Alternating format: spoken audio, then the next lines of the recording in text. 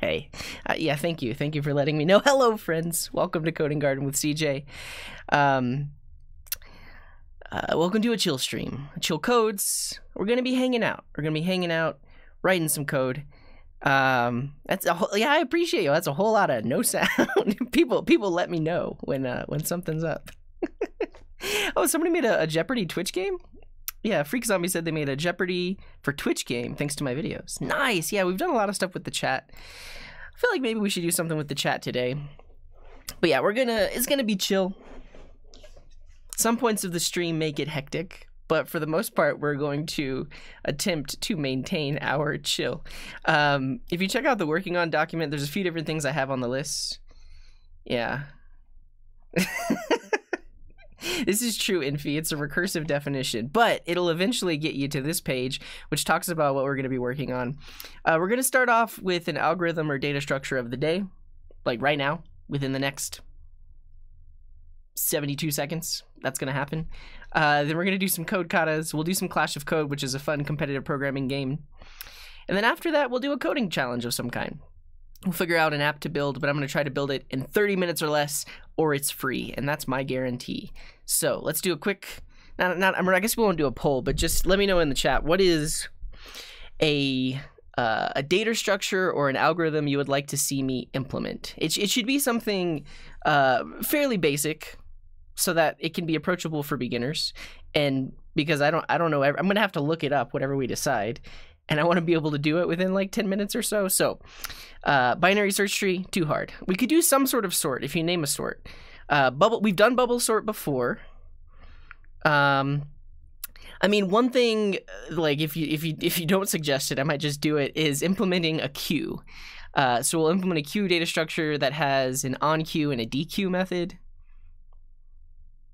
We've done quick sort before. I don't know, I kind of want to stay away from trees today. Implement a hash table? Why do you always suggest the most difficult things? A union find. Ternary search? A directed graph? Listen, I'm just a guy. I write a lot of JavaScript, okay? I mean, I could do it, but this is something I'm not prepared for. We're going to do it on the spot, so. A dequeue. Circular queues are easy to implement and fast. A circular queue? Well, I would implement a queue and then we could make it circular. No offense, chat, but your suggestions are bad. You should feel bad. No, I'm just kidding. We're gonna do a queue. Give me one other suggestion. We'll at least let you vote on it. We'll implement a queue. Or something similar. GraphQL is pretty cool. I don't use it, but it's cool. No worries. Look, I'm just gonna search the web for data structures and algorithms. And hey, Stratage3MDC, thank you for that Prime sub. We also got a 7-month resub from Danielle earlier, and just now, Mr. Shafayette with the 50 bits, who says how to master JavaScript. Practice. John W. George with that 7-month resub. The Oompa Loompa worker subscribed with Prime when I wasn't streaming, so that's pretty cool. I appreciate you all for the supports. I'm gonna search for data structure and algorithms. Data structures and algorithms tutorial. Tutorialspoint.com. Search, sort, insert, update, delete. Round robin? You know, yeah, I don't even know why I give you all the options, because you're probably gonna watch anyways, right? Can I get a smile in the chat if you're ready to see me implement a queue? If you do !keyboard in the chat, you can get a link to my keyboard. And hey, I'm Space Ducks. Thank you for that 2-month resub. There we go. Everybody's ready. Let's go. Okay, so we're going to check out this Wikipedia article, a queue, an abstract data type. And hey, Nessie, thank you for the 10-month resub. 3-month streak. That's awesome. I appreciate the support. Alrighty. I'm going to do this in a way that makes it so that I can clip it and put it on YouTube. Because people like content. Yeah, so shot in the dark with that content drop. Let's go. Let's go. Let me get a little directory ready. Algorithm of, I mean, like this technically isn't an algorithm. This is a data structure, but we're still gonna call it algorithm of the day. Andrew with the 11 months. I appreciate you, friend. That's awesome. Yeah. Okay. We're gonna make a directory for Q. All right, who's ready? Let's go. Yeah, I got some battle styles yesterday, Big. And actually, I mean, I wasn't gonna pull this out, but I've got a Poltergeist Shining Fates pin collection I'm gonna open up at some point in the stream today. But yeah, I got the Urshifu V single strike box, and I got the Venusaur VMAX battle box yesterday. Okay, I'm gonna stop talking about that. We're gonna talk about code. All right, is everybody ready? Is everybody ready? Actually, I'm gonna go ahead and do like a. We're gonna try to implement this within 12 minutes. 12 minutes. Bob with 1,000 biddies. This is hello YouTubes. Check out the Twitch channel. Thank you, Bob, for those bits. We'll leave that in the video. That's gonna be in the video. Focus start 12 minutes. We can do this in 12 minutes. Here we go. Hello, friends. Well, I mean, I guess you're already watching the video, but hello. Welcome to Coding Garden with CJ. In this video, we are going to attempt to implement a Q data structure. Now, I have not prepared this, but I have gone to school for computer science, so I did this a long time ago, and I learned about it a long time ago. But we're going to implement it and talk about it. So let's read the Wikipedia definition, and then we'll write some code to actually implement it. So in computer science, a queue is a collection of entities that are maintained in a sequence and can be modified by the addition of entities at one end of the sequence and removal of entities from the other end of the sequence. By convention, the end of the sequence at which elements are added is called the back, the tail, or the rear of the queue. And the end at which elements are removed is called the head or the front of the queue. Now, and thank you, Roblin, for that sub. There's a beautiful depiction of a queue. And a queue is just, so in the US we call it a line, right? When you're going to the movies, pre-pandemic, I guess people are going to the movies again slowly, but you stand in line to buy a ticket, right? The first person in line is going to be the first person that's going to get to buy a ticket.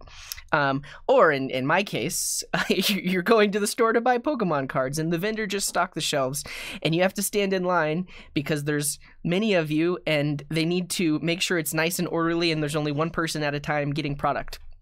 That's a queue. You get at the front.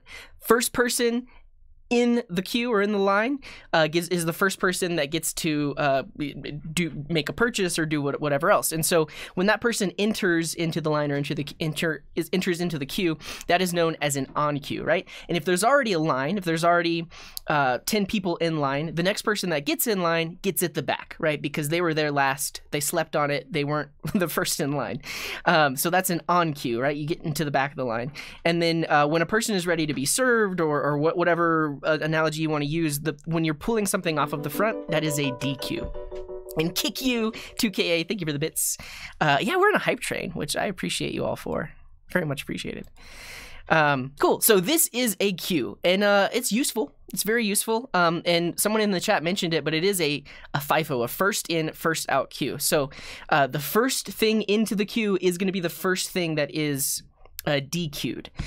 This is in contrast to LIFO, which is last in, first out. So a while back we talked about a stack data structure, and in a stack data structure, the last thing to enter the stack is actually the next thing to be popped off, which is different. It stacks, and then you have to pull them off the top. Whereas these are in line and they come in from the back. All right, let's write some code. A soldier, thank you for that sub.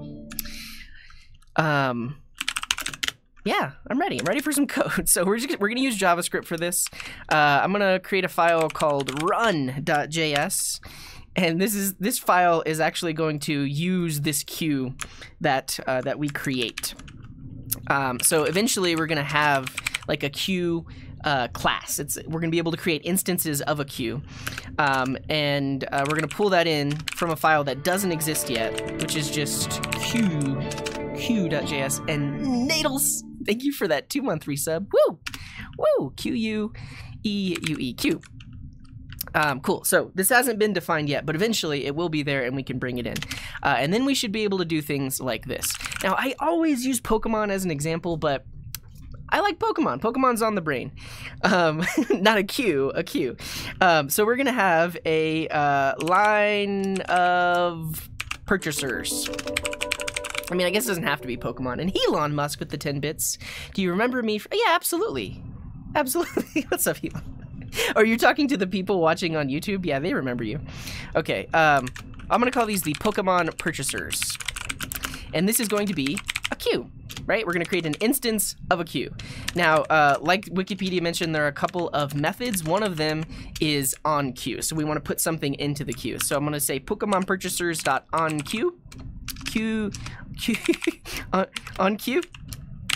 CJ. So look, I'm at the front of the line, all right? And then we got Elon Musk, who's second in line.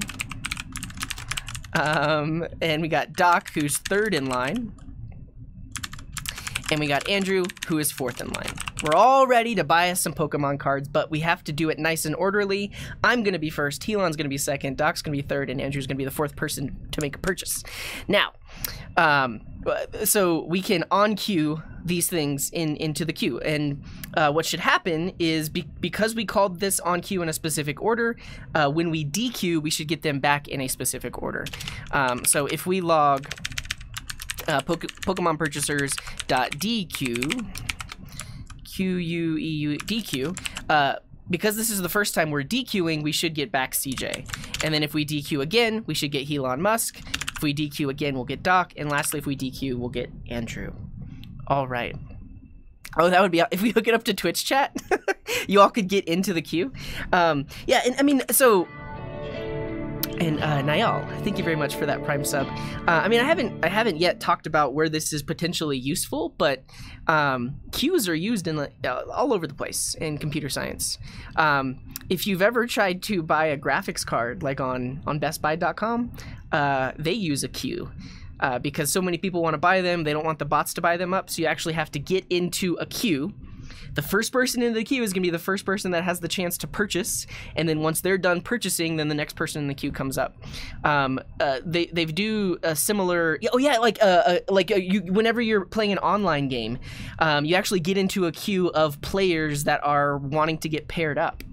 Yeah, queues are all over the place, but let's make this code work, right? Right now, this is just dream code. I wrote this code. Expecting that we have this queue data structure with these two methods, but we don't. We have to actually write that ourselves. So let's do it. So we need a file, q.js. We'll do it with a lowercase q, Q-U-E-U-E. And then we're going to create a class.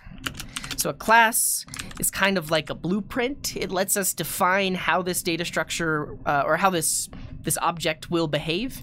And in this case, we have two methods. We have the onQueue method. So this is going to be a function that we can call with some data that we want to onQueue, and we have dequeue. I'm gonna spell it wrong at some point. And at some point we're going to dequeue, which is going to get the data out of the queue. And then we define this queue here. We want to make it available over here, so we can do this require thing. So we're just going to export it. And Downtown Rob, thank you for the Prime sub. Queue. Thank you for the sub as well. Okay, so we're exporting it, which means we can use it over here. Right now, our methods are doing nothing, right? They're completely and totally empty. We have to actually implement them. And let's call this item for the onQueue. So what we need in this data structure is some sort of internal place to store things, right? Rossum with the 5 gifted subs. Thank you so much. You all are too kind. Waste so much support today. I really appreciate you. Okay, but we need some sort of internal way of storing the items in the queue and an internal way of getting them out of the queue. I think I'm just gonna use an array. I mean, an array has built-in methods. You know what? I won't. I'm gonna use an object. I'm gonna use an object. So I'm gonna say this dot data is an empty object. And I'll say this dot current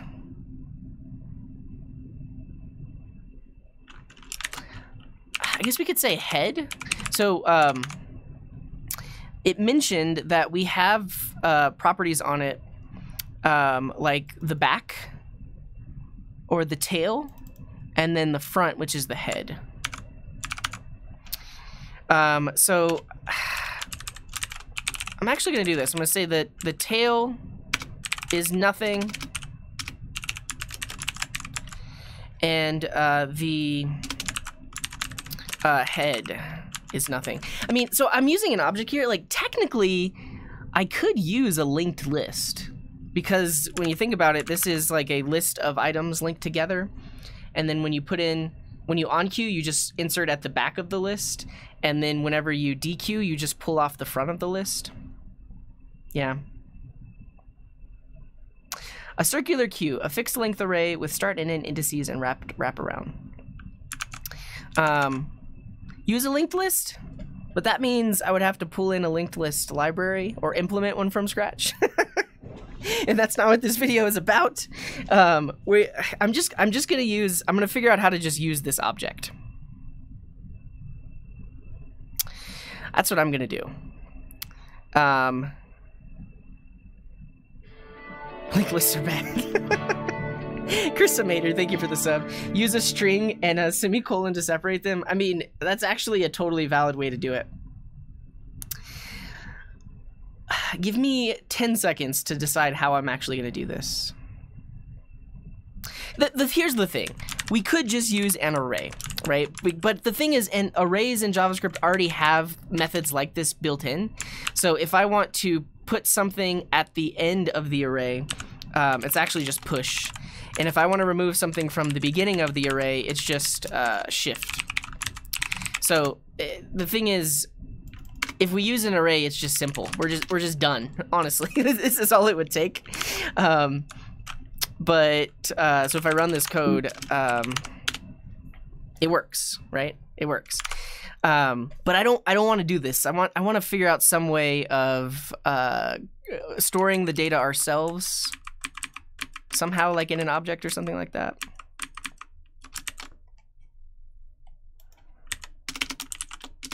I feel like if we put our data in there, and we have like a pointer, like to the most recently inserted. I'm lost now. I'm lost too. What am I doing with my life? Jake Edichu! What's up, friend? Thank you for the 8-month resub. Can we get a shout out for Jake Edichu? I'm stalling.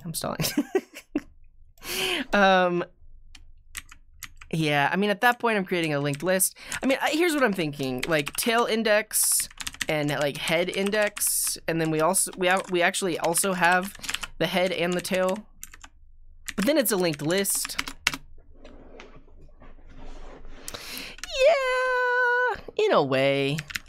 But I could say this dot current index is 0, something like this. The size, or the length starts off at 0. Yeah, at that point it's just an array, but blank.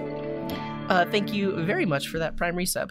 This is how I'm gonna do it. I'm gonna set it like this. So when we on queue something, we are going to will this work? Yeah, I mean, then I'd have to like shift everything over. Oh, let's just implement it this way. We're gonna implement it this way because I need to be done with this. So I have the size of the cube, which starts off as 0, and I have my data, which is initially an object. In JavaScript, an object is kind of like a hash map or a dictionary. We'll figure it out. But when I on queue something, I'm gonna say this dot data at this dot size equals the item. And thank you all for that hype train, very much appreciated. So what that will do is that will put it into the object where the key is the current size and the value is the item itself. When we want to dequeue, we need to take the item at 0. So we actually need to return this dot data at 0. And then we need to take everything else and shift it and change its index, right? We need to shift everything up, shift everything else up so that it is moved up by 1.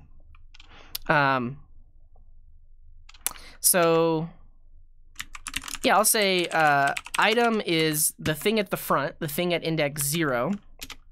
And then we're going to delete this.data at 0. So we're going to remove it from the hash map or from the object. And then we need to iterate over the rest of the keys and change their basically their pointer, their item ID to be 1 less because everything shifts up. Avoid the need to shift with the start index. I guess so. So instead of size, I just have, well, I guess I need size and start index. Okay, I like this.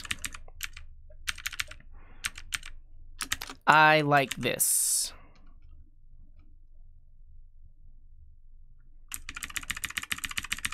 Yeah, now it's a circular queue. Okay, so when we insert something, we want to put it at the end. So this makes sense, right? And then after we've on-queued it, the size gets incremented by 1 because now we're 1 size bigger, or one more item bigger. And then when we dequeue, we can say we need to get this.data at this.start index. And so the start index starts at 0, which is correct. We then can remove it and then increment the start index by 1. And then lastly, we return the item. Okay, this will do it. Same way. Okay, done. Yeah, we could call this length. We could call this size. I think I'm done. I've spent enough time rambling.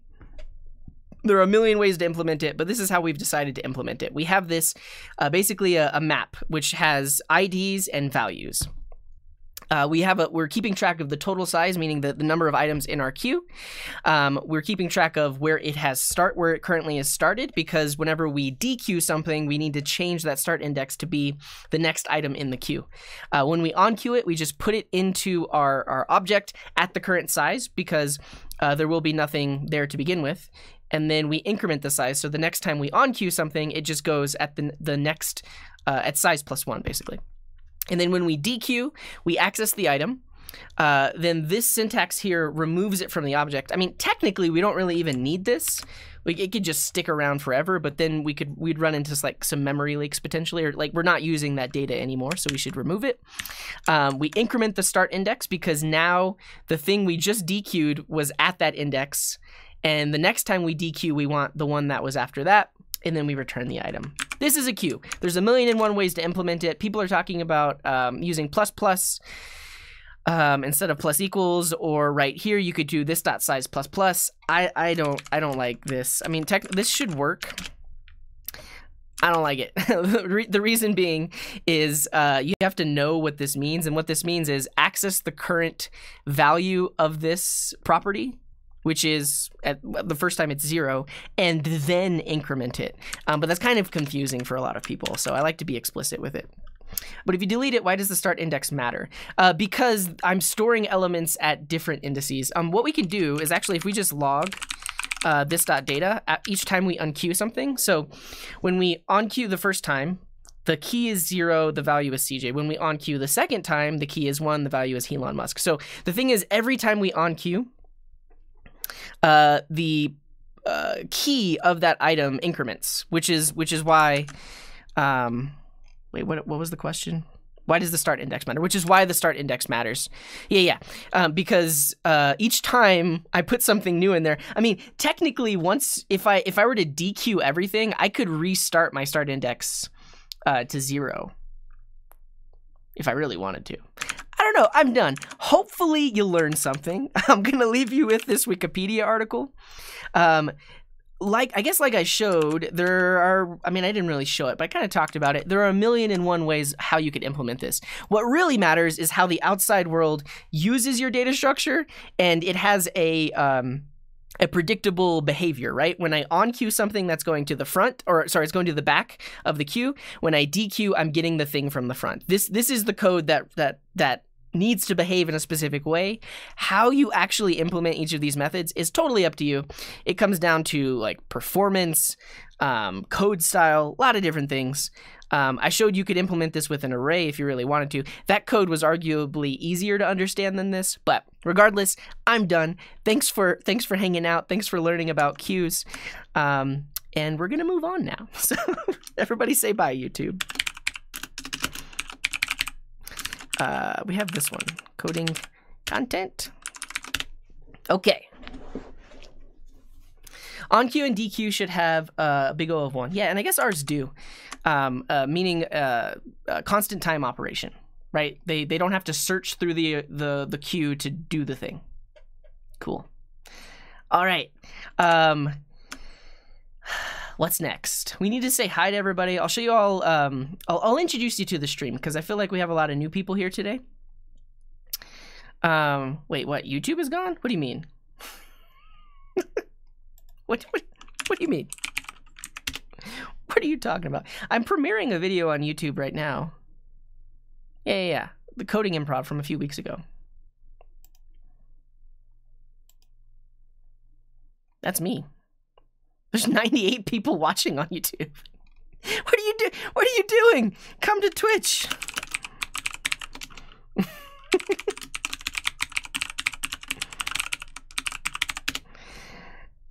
Okay, let's introduce you to the stream. So, my name is CJ. If you're new here, I appreciate you being here. We've gotten already 44 follows since the stream started. Hi, welcome. What you just witnessed was an algorithm of the day. We implemented the onQ and DQ methods in a queue. That was fun. And hey, Const Dave, thank you for the sub. I saw that you Discord messaged me. I haven't read it yet though, but I'll check it out. But what's up, Const Dave? Thank you very much for the sub. Thank you all for that hype train too. Blank with the 5-month Prime resub. Jake Hedichu with the 8-month resub. Chris Amator with the sub. iRawsome with the 5 gifted subs earlier. Very much appreciated. Okay, I'm going to show you the drop game. So in the chat, you can type !drop me, and that will drop your avatar from the sky, just like that. So that's me. And if it lands in the garden, just like Andrew did a little bit ago, you'll get yourself a little seedling and your name on the screen for a few seconds. Tim, with a beautiful drop. Look at that big, beautiful seedling. Great job, Tim. Who's that? Who's that? Henrique, great job. Great drops. We're getting some amazing King Coding. We got Papalo. Wow. Okay, so you can do that throughout the stream. The other thing is you see some cool stuff in my overlay. So Chris Griffin, hello, Chris Griffin, who says never lucky. You'll land there one day. Chris Griffin has their pronouns set, so you can see that he prefers the pronouns he, him, and his. He has his country set to the United States, so I know he's from the U.S. And he has his team badge set to JavaScript. Let's see who else we got. Coding Pasta has he, him, and his. They have the Switzerland flag, and they're on Team Vue.js. Mod has the India flag and the Firefox logo. Almister is from France and has the Vue logo. So you too can set those things in your chat messages. So for the team badges, you can go to this website, the Font Awesome brand cheat sheet. So basically any brand that is on this page, you can set as your team badge. And what am I gonna choose today? Let's see. I don't like they haven't added Pokemon. I know you can actually I believe you can open a pull request on their repo to get new things added, but they don't have Pokemon. I'm gonna use Grunt, which is a build tool that not really anybody uses anymore, but it's a little what, a warthog? It's a warthog, right? And he looks like a Pokemon. David with the bits. Sorry to interrupt, but what do you use to convert links into tags in the chat overlay? Oh, markdown parser. Yeah. So various markdown parsers will when they see a link instantly turn it into a link. And so yeah, this is my I'm getting distracted. This is gonna be my logo because he looks like a Pokemon, kind of. So to set your team badge, if you do !team followed by anything from that page, that will set it. Yeah, and David, if you check out the Is it the API repo? It might be my front end repo. Actually, I'll show you that code really quick because I feel like it. And David is a great person, and I appreciate them. And they're a mod here, and they sometimes stream. I don't know if you've streamed recently, but definitely check out David. And also dis stream chat. I can. Is this the right website? This is the one. So David actually works on an overlay that looks very similar to mine, but anybody can use it on their stream, or you can use it to mod streams as well. So check that out if you like this overlay. You're gonna love this stream chat. Let me see really quick.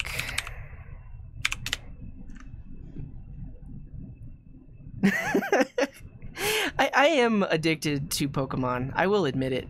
Yeah, I'll show you how to set the pronouns in just a second. Let me find my markdown parsing code. Sanitize message. So I'm using Showdown. There are a lot of different markdown parsers out there. I think this one was recommended by Imphy, who's another mod here on the channel.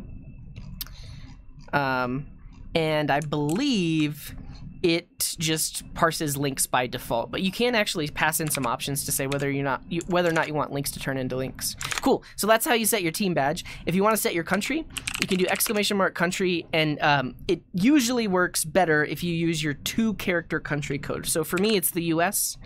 I think USA might work or Mexico might work, but it's guaranteed to work if you do your 2-character country code. So that'll set your country flag like that. And then you can set your pronouns too. I'll let everyone finish setting that, and then we'll talk about pronouns.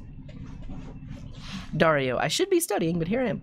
Just put me on in the background and use it as motivation to study, I guess. I mean, it'd probably be distracting. I don't know.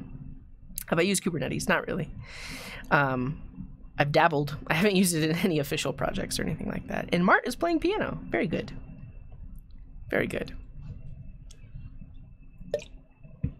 Okay, if you want to set your pronouns, these are your options. You can do she, he, they, co, none, they, hi, it, one, m, or yo. So pick from this list, and in the chat, do ! pronoun, your preferred pronouns, and those will show up next to your messages, just like that. Yeah. Silently watching during a work meeting? My hand motions on cue, DQ. That's nice. Good to hear, Limotes. Okay, and what else? What else? You can set your status, so you can see that Cookies and Cream has a status of on my bike, going to the moon. Diamond hands, baby. I mean, it may not be what you mean by that, but and you can see my status is I bought Pokemon cards today, which is actually not true. So I need to set my status. So in the chat you can do set status and specify your status. My status is straight chillin', and then we'll just do a little snowflake. And then you can see that will appear on all of my messages. Now, your status should be appropriate. It should be safe for work. If it's not, you'll be timed out, potentially banned. Be nice. Be kind. Yeah, that's totally fine. McSpanky. Waiting to have TypeScript to be a team badge. The Netherlands is very nice. Cool. All right, I think that's it. We used to have some other stuff going on, but all of that is not here. I prefer, for personal projects and stuff on stream, I prefer JavaScript. At work, I use TypeScript because the code is worked on by multiple people. Potentially other people work on it in the future, and Kurzrinium, thank you for that Prime sub. So TypeScript is like self-documenting code. It makes sense for projects with lots of people. When it's just me on stream building random stuff, JavaScript is way more fun and way more fit for purpose. All right. Let's do a code kata. Hey, awaited. Thank you for that 9-month resub. If you're not familiar with it, Code Wars is a wonderful website where you can practice. Pick 5. No, I'm just gonna do, the thing is, I say 2, I'll end up only doing 1, because what we usually do is we solve the problem in multiple ways, like at least 5 different ways. And so it's a really nice tool for me to show you a lot of different features of JavaScript and a lot of different ways of thinking about how to solve problems and such. Let me log in really quick. If you're interested in Code Wars, or if you're interested in getting better at programming, the Code Wars is great. I think we have a link. Yeah. So I just shared that in the chat to Code Wars. You can't see it anymore, but there's a link to a YouTube playlist. Actually, I'll just show you on my screen because we have the technology. So this specific playlist right here is a list of all the past Code Katas episodes. I used to do like every Wednesday we'd do a few hours of solving these kinds of problems, but I don't really do that anymore. We'll get back to it one day. But the very first video in this playlist is basically how to sign up on the website, and I give you like a tour of the website. So if you get lost with anything that I'm doing, feel free to check out this playlist, and you can learn how to sign up. Cool. Let's go. I need to sign in. Give me just a moment. I don't think you can delete your status. You can just maybe set it to be a space. That might break it. Or, that might not do nothing. Set it to be an emoji. Where has this channel been all along? What's up, Entropy Jock? I've been right here all along. Oh, cool. That was easy. I'm logged in. And actually, I will give you a tour of the website. So basically, katas are split into different difficulties. 8Q is actually the easiest, and 1Q is the hardest. Now we've done a few 1Qs on stream, but they usually take me multiple streams to solve. They're pretty complex problems. I'm an okay programmer. I'm not a genius or anything. I can sort of kind of solve them, but it takes me a while. 8 and 7Q are very good for beginners. I would say before you start on a website like this, you should know the basics of programming. You should know conditionals, loops, functions, variables, string manipulation, array manipulation, that kind of thing. You should know the basics, and then you can use what you know about the basics to try and solve these problems. And you can actually use many different programming languages. I prefer JavaScript, but you can use many different ones. And so here's what we're gonna do. We're gonna go. We'll do 2 today. We're gonna start with an 8Q, which should be fairly easy. We should get it done pretty quick, and then we'll jump into a 7Q, which will be a little. It'll be easy, but there'll be some complexities to it. So we're gonna start with 8Q. I'm gonna sort by. Here's another hot tip: sort by most completed. And Mr. Zax, thank you for that Prime sub. But these are user-submitted coding problems, and a lot of the times, it's hard even understanding what the problem is asking you to do, which can be frustrating. But if you sort by most completed, you're more likely to find problems that other people have solved because they were able to understand the problem description. So I sort by most completed, and then I'm going to choose katas that I have not trained on. So these will be coding problems that I've never seen before, so we can do it. Who's ready? Who's ready? What does her sheet say? Can you try this? Because this is easy and fun. Maybe we'll do it later. Sort by set bit count. Entropy Jock with the sub. Thank you very much. You're too kind. You're too kind. Yeah, what do I do with this? We take this, we minimize it for later, but just remind me, and I'll pull it back up later. All right, let's just look at this first one, and we'll decide if we're going to do it. So make a function that will return a greeting statement that uses an input. Your program should return, hello name, how are you doing today? Weird Divide, thank you very much for that Prime resub. Honestly, this is going to be a very simple problem to solve, but if you're new to programming and new to JavaScript, there's actually a lot we can learn about string concatenation and template strings. So maybe we do this. If you want to see me solve this, smile in the chat. If you don't want to see me solve this, frown in the chat. I guess I don't really know my audience today. I don't know if there's a lot of like extreme beginners or if they're more advanced programmers. Some people think it's a little bit too easy. I mean, we do see a lot. Okay, here's the compromise. We'll not spend more than 5 minutes on this. We'll just get it out the way, and then we'll jump into a slightly harder problem. Okay, let's go. Let me get ready here. Code katas. Cool. So I've done 60 plus episodes on code katas. I mean, this technically isn't a standalone episode, but we're still going to make a directory for it. Episode 61. Oh, wow. I haven't committed in a while. I'm slacking. No, I swear. We are going to legitimately set, once I get started coding, we're going to legitimately set a 5-minute timer, and we're not going to spend more than 5 minutes on this. But if you're new to programming, this will be your chance to maybe learn something today. What is this thing called? Returning strings. Andrew, are you here? Do you still have that Tamper Monkey script that sets this to be the slug? Because I don't have it in this browser.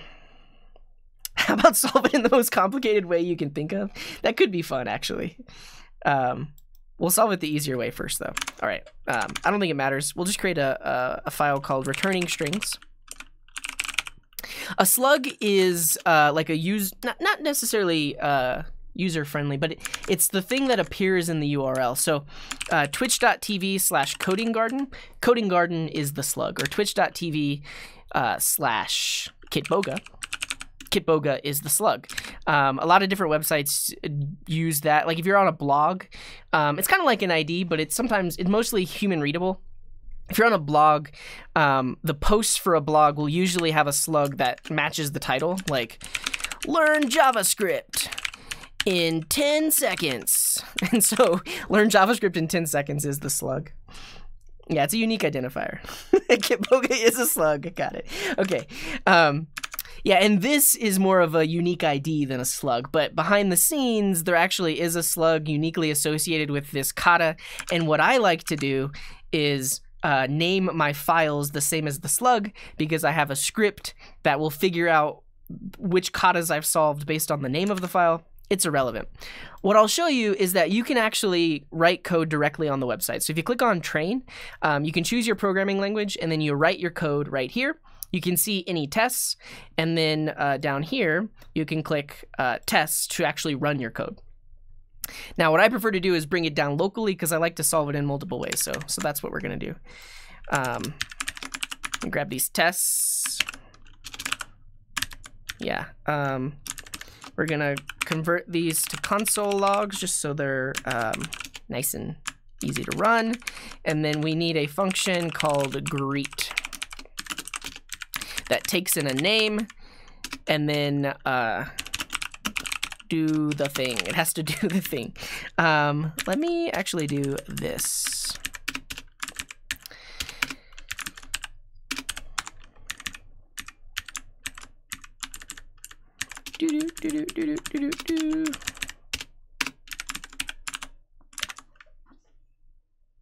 Why am I not using ES6 functions? There's a time and a place for ES6 functions.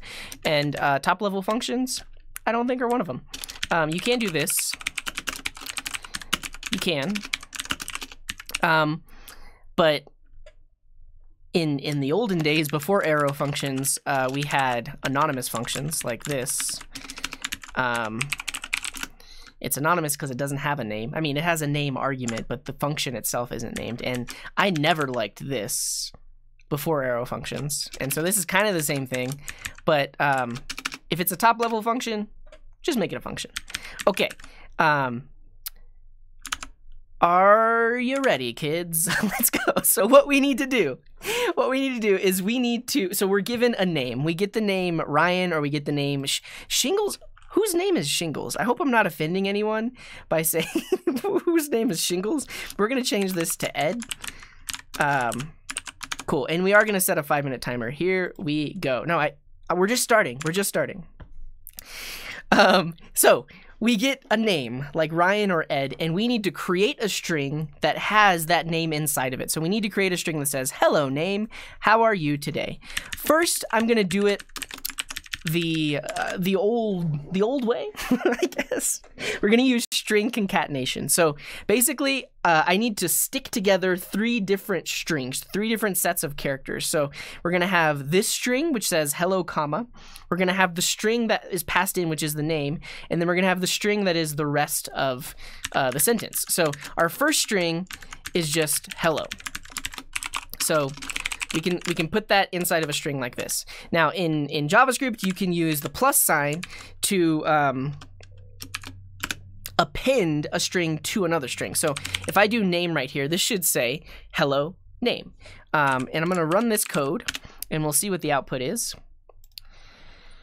We can see actually that it's hello Ryan, hello Ed, right? That's what our code is outputting right now. Now if I want the rest of it, I can put this part in a string and concatenate that on the end. So if I put that in a string, now we have the full string. So we have hello, comma space, the name that was passed in, plus the string that has space, how are you today? So this is it. We've solved the problem. I call this the old way because we didn't always have template strings in JavaScript. And before template strings, you kind of had to do string concatenation in this way. Now this gets really messy if you have a lot of strings that you need to smack together, but for a few strings this is totally fine. All right, let me show you another way to do this, and this is the more modern way. This is using template literals. Smack it together. That's a synonym for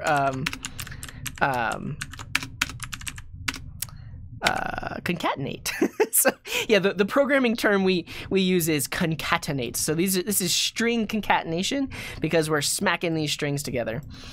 Okay, so you can see now that I'm using these little backticks. And if you're new to programming, you may not know where the backtick is on your keyboard, but it's actually in, at least on the US keyboard, it's on the top left. What's up, Sai? Welcome to the show. And Anna Coates, hello, hello. But you know where the key that has the tilde on it? It has the backtick on it. Can we get some backticks in the chat?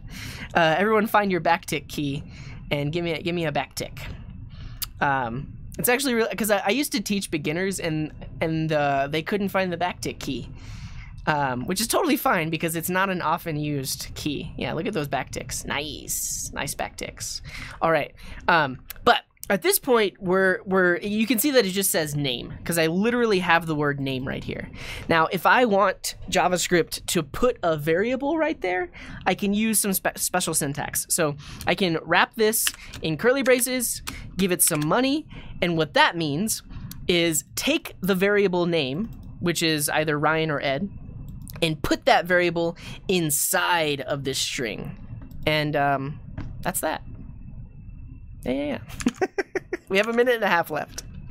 I guess another way to do this, which is potentially a way that people used to concatenate a ton of strings, is we can actually, let's do this. Is we can, instead of concatenating these things together, we can use array methods to our advantage. So what I'm gonna do is I'm gonna create an array that has all 3 of the strings inside of it that I need, right? And you can see that right now this is just returning an array. It's returning a list of 3 strings, but I don't want a list, I want a single string. And arrays have this built-in method called join. So if I join those strings together, we similarly can, we get the output because this behind the scenes is just doing a concatenation.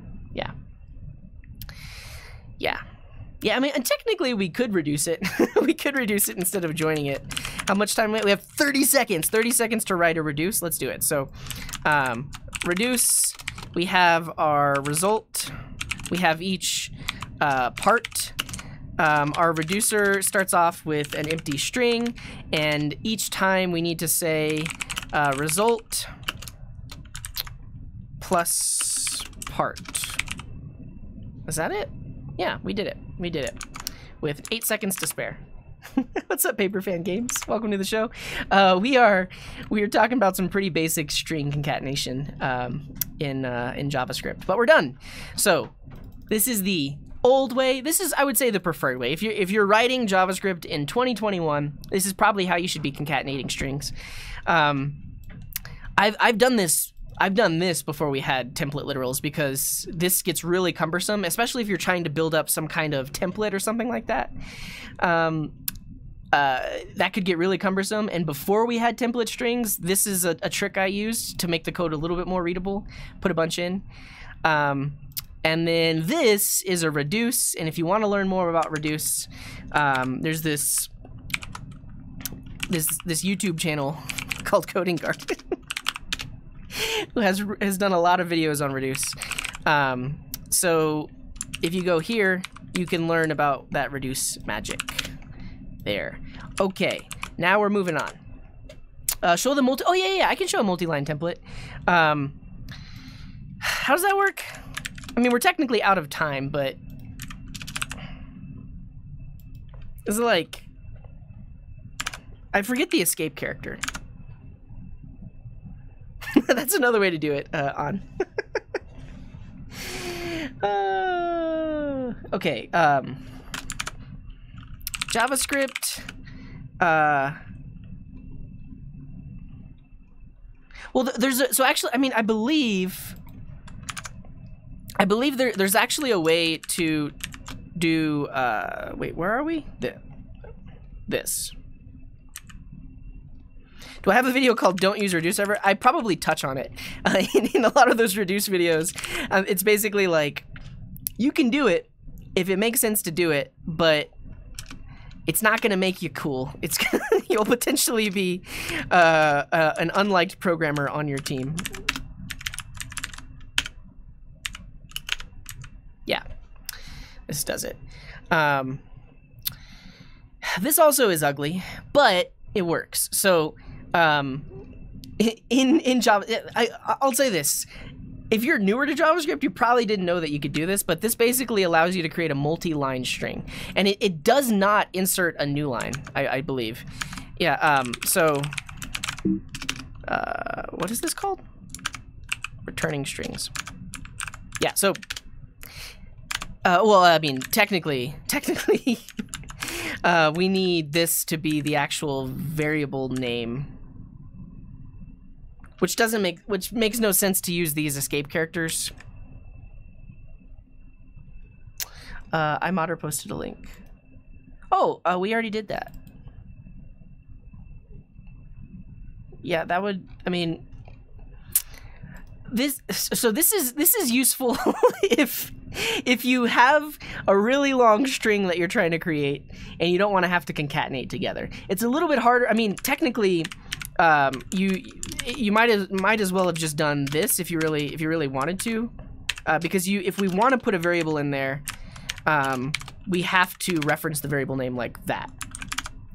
If we run this, that should work. Wait.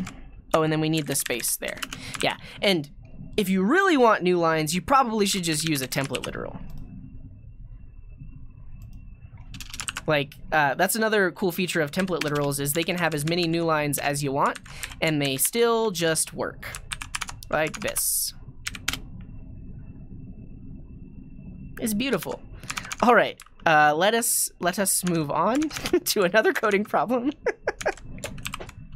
I don't know, if you learn something, can I get a balloon in the chat? Just a nice red balloon. Also drop some balloons if you learned something today. Or learned something in the past 10 minutes. I don't know. Thank you for that hydrate, imposter engineer. Oh, we have quite a few redemptions. Let me do those.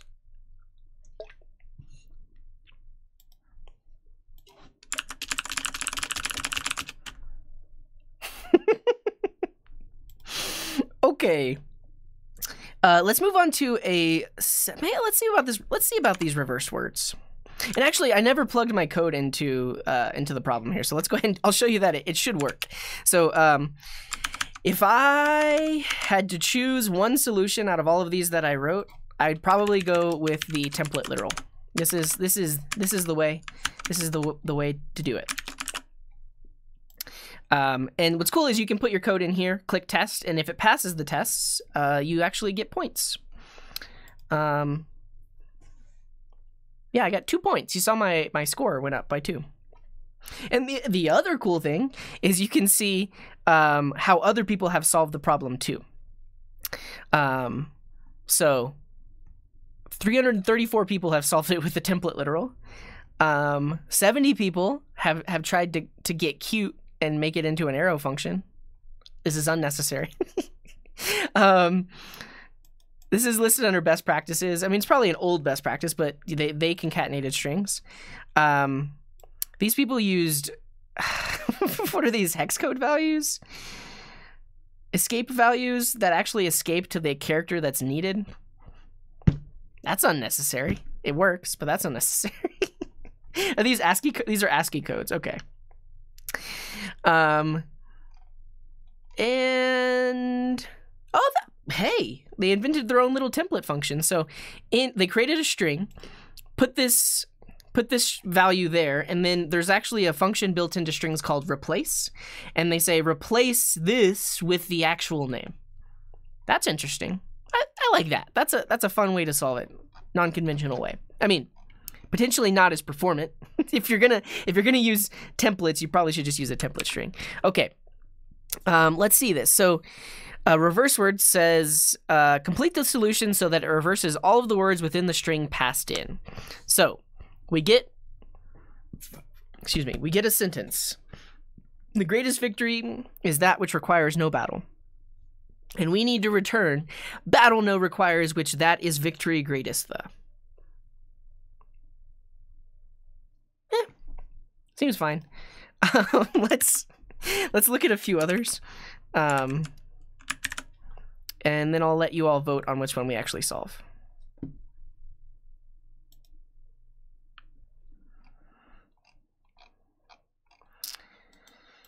Beginner series number 1 school paperwork. Your classmates ask you to copy some paperwork for them. You know that there are in classmates and the paperwork has im pages. Your task is to calculate how many blank pages do you need if in is less than 0 or im is less than 0. Return 0. What? Oh, I see. It's multiplication. What? So you have a certain number of people that each need a certain number of pages. Or do you? Yeah, you do. Wait, no? Yeah, yeah. And so if there are 5 people and they each need 5 homework pages, then you have 25 pages total. There's only just some trickiness here because they're saying if there are -5 people, which is not possible, these people are like in the 5th dimension or something like that, we just assume that it's 0 and then the result is 0. So it becomes 0 times 5. That's too easy. I don't like it. Okay, L1, set alarm. Write a function named setAlarm which receives 2 parameters. The first parameter, employed, is true. Whenever you are employed and the second parameter, vacation, is true, you are on vacation. The function should return true if you are employed and not on vacation, because these are the circumstances under which you need to set an alarm. It should return false otherwise. So if you're employed and you're on vacation, the alarm should not get set because you don't want an alarm when you're on vacation. If you're not employed and you are on vacation, the alarm should not get set. And if you are not employed, you're not on vacation, the alarm should not get set. But if you are employed and you're not on vacation, you should set the alarm. I like this because this is actually a Boolean table. We could have a lot of fun with this. This is a truth table. So this is an exclusive or? No. Is it? So it's 1 1 0 0 1 0 0 0 0 1 0 1. If it were an exclusive or, then this would have been true. Is it an and?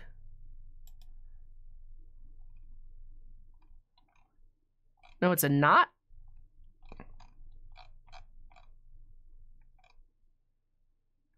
Employee and not vacation.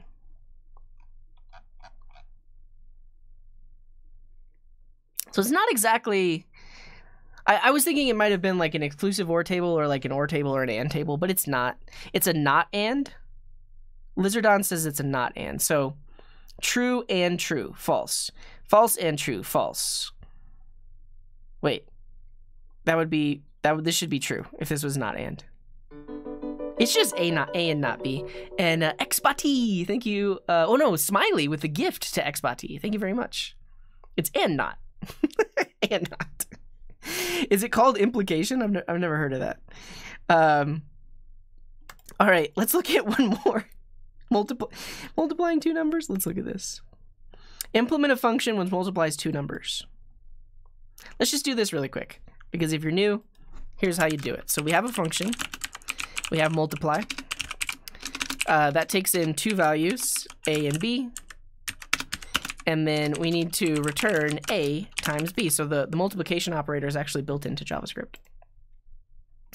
Look at us. Look at us. Okay. Let's look at some 7Qs. These might be a little bit more interesting.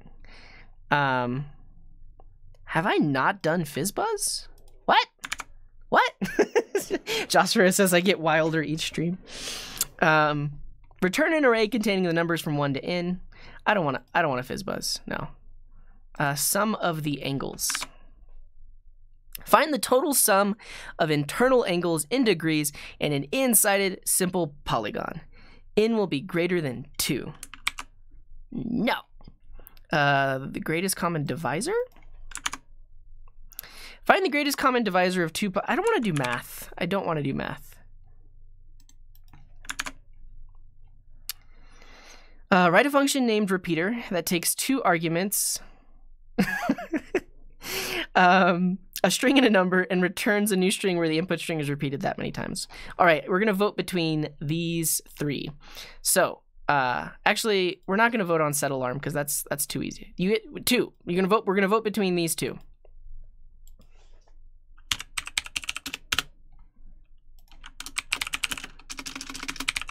Which one? String repeater. So you're given a string and a number, and you have to repeat that number of times. And then also reversed words. So you're given a sentence, and you basically need to reverse that sentence. Now, we're not reversing the words within the sentence. You see that these words are still readable. We're just reversing the order of the sentence.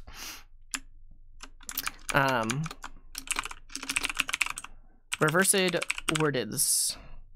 You have 1 minute to vote. Vote now. Vote now. Yeah, if you want to vote in the chat, I think you can do /vote and then either 1 or 2. Split, join, reverse.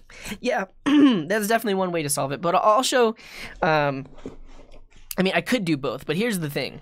What you will see is that we solve it in many different ways, and we're going to end up spending 30 minutes on just one of these problems. Now, as simple as it may seem, there are a lot of different ways to do it, and that's what I like to show, which is why we're only going to do one of them.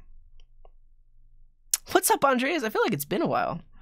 Yeah, small story. I started watching your channel before I got my first junior dev role. I just accepted an offer on a different company where I'm starting as a high-ish mid position. That's awesome, Andreas. Those were happy stomps. Happy stomps. That's really good to hear. Can we get some love in the chat for Andreas? He's been here since the YouTube days. Yeah, congrats. Hearts all around. Really love to see it. Love to see it. All right, people want to see reverse words, so we'll implement that one. All right, let's go. You got a student dev job as an app engineer because of me? There are too many employed people because of me. I need to stop what I'm doing. No, I'm just kidding. White boy, that's awesome. That's really good to hear. Yeah, I get a lot of YouTube comments. Actually, that might be one thing I add to the working on list is just spend like 10, 15 minutes responding to YouTube comments because I never do that. But a lot of people comment on my YouTube videos and say similar things. So, okay, here we go. Reversed word. Words. Klein! That's too many bits, Klein. Klein, thank you very much for the bits. 1,050 bits from Klein.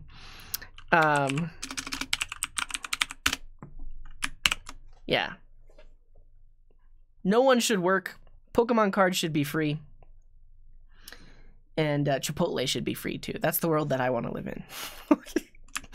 All right. We need a function. Yeah, I know, David, you. I mean, I maybe helped you a little bit, but I know you do a lot in the dev world. One computer guy, thank you for that upgraded sub. You were Prime, and now you're a real one. Prime is real too. It's interesting. That doesn't show up on the activity feed, but it does show up in my overlay. That's cool. Okay. We need our tests.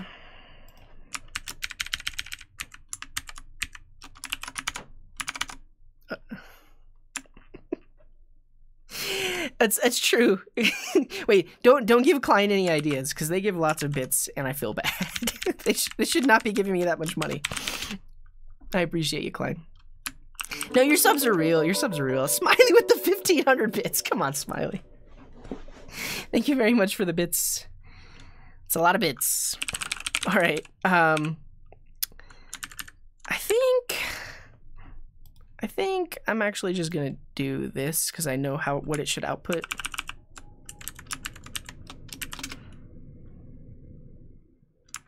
Yeah. Can I get just an informal poll in the chat? How many of you code this way? So I see this in a lot of people that write a lot of maybe like lower level languages. And Jim Maher 369, thank you for that Prime sub. Yeah, so basically what people do, some people, not me, and it's okay, this is just a code style, I just don't like it, but it is a code style, is they try to line up their braces, right? So you can see that if I were to write this code, I wouldn't have any extra spaces here. The code's gonna work exactly the same. Code's gonna work exactly the same. It's just a matter of like style preference of how you're reading it. And how you can look at it, and it does help some people that are trying to like line up curly braces and stuff like that. But I don't prefer this. I don't know. And thank you, Zerna. If you do ! theme, you can get a link to the one I'm using. There's a poll in the chat. What? Oh, thanks. Yeah, and I see people do this as well. So like with their requires, they do something like this. And then they line up the equal signs like this. And what else would we have in an app like this? Yeah, that's also something that I don't do. No, it's fine. It's just a code style. It's like if I would have gotten into that in my early days of coding, maybe I'd still code that way, but I don't. Okay. Yeah, tables of constants, yeah. Alrighty, everybody. Actually, let's see if we can get some keyboard foo in here. We want, no, I don't want that. I basically want a new line here. And then I want a new line here. Yeah, okay, let's start this up. With Quokka. Quokka in the chat for a link to it, but this is if you didn't see that earlier, it's actually running my code inside of my editor. So right now we get the string, and what we need to do, hey Quack, nice. What we need to do is oh, I missed a sub, thank you. Yeah, okay, I was talking. Mr. Ben, the sub is it is. No, I was just saying, like, here's the thing, a Twitch subscription is a commitment, because you're basically committing to give me that much money every month, which is incredibly generous. And to stop it, you have to go into your dashboard and like cancel it. It's a process. With Prime, you do have to click that button every month, and I appreciate every single one of you that clicks that button again every month. But if you don't click it again next month, you don't resub. So a subscription is a commitment. I don't know. all subs are equal. Okay. Yeah, no, I think that's another point. Like, you have to manually do it, so maybe you care more. I don't know. So, okay, we get a string. We need to reverse it. So if we looked at the example here, we basically need to reverse the entire sentence, but we don't reverse the individual words, right? So let's work on that. What I'm going to do first is just write out some pseudocode, and this is kind of just human readable words that describes how I'm going to solve the problem.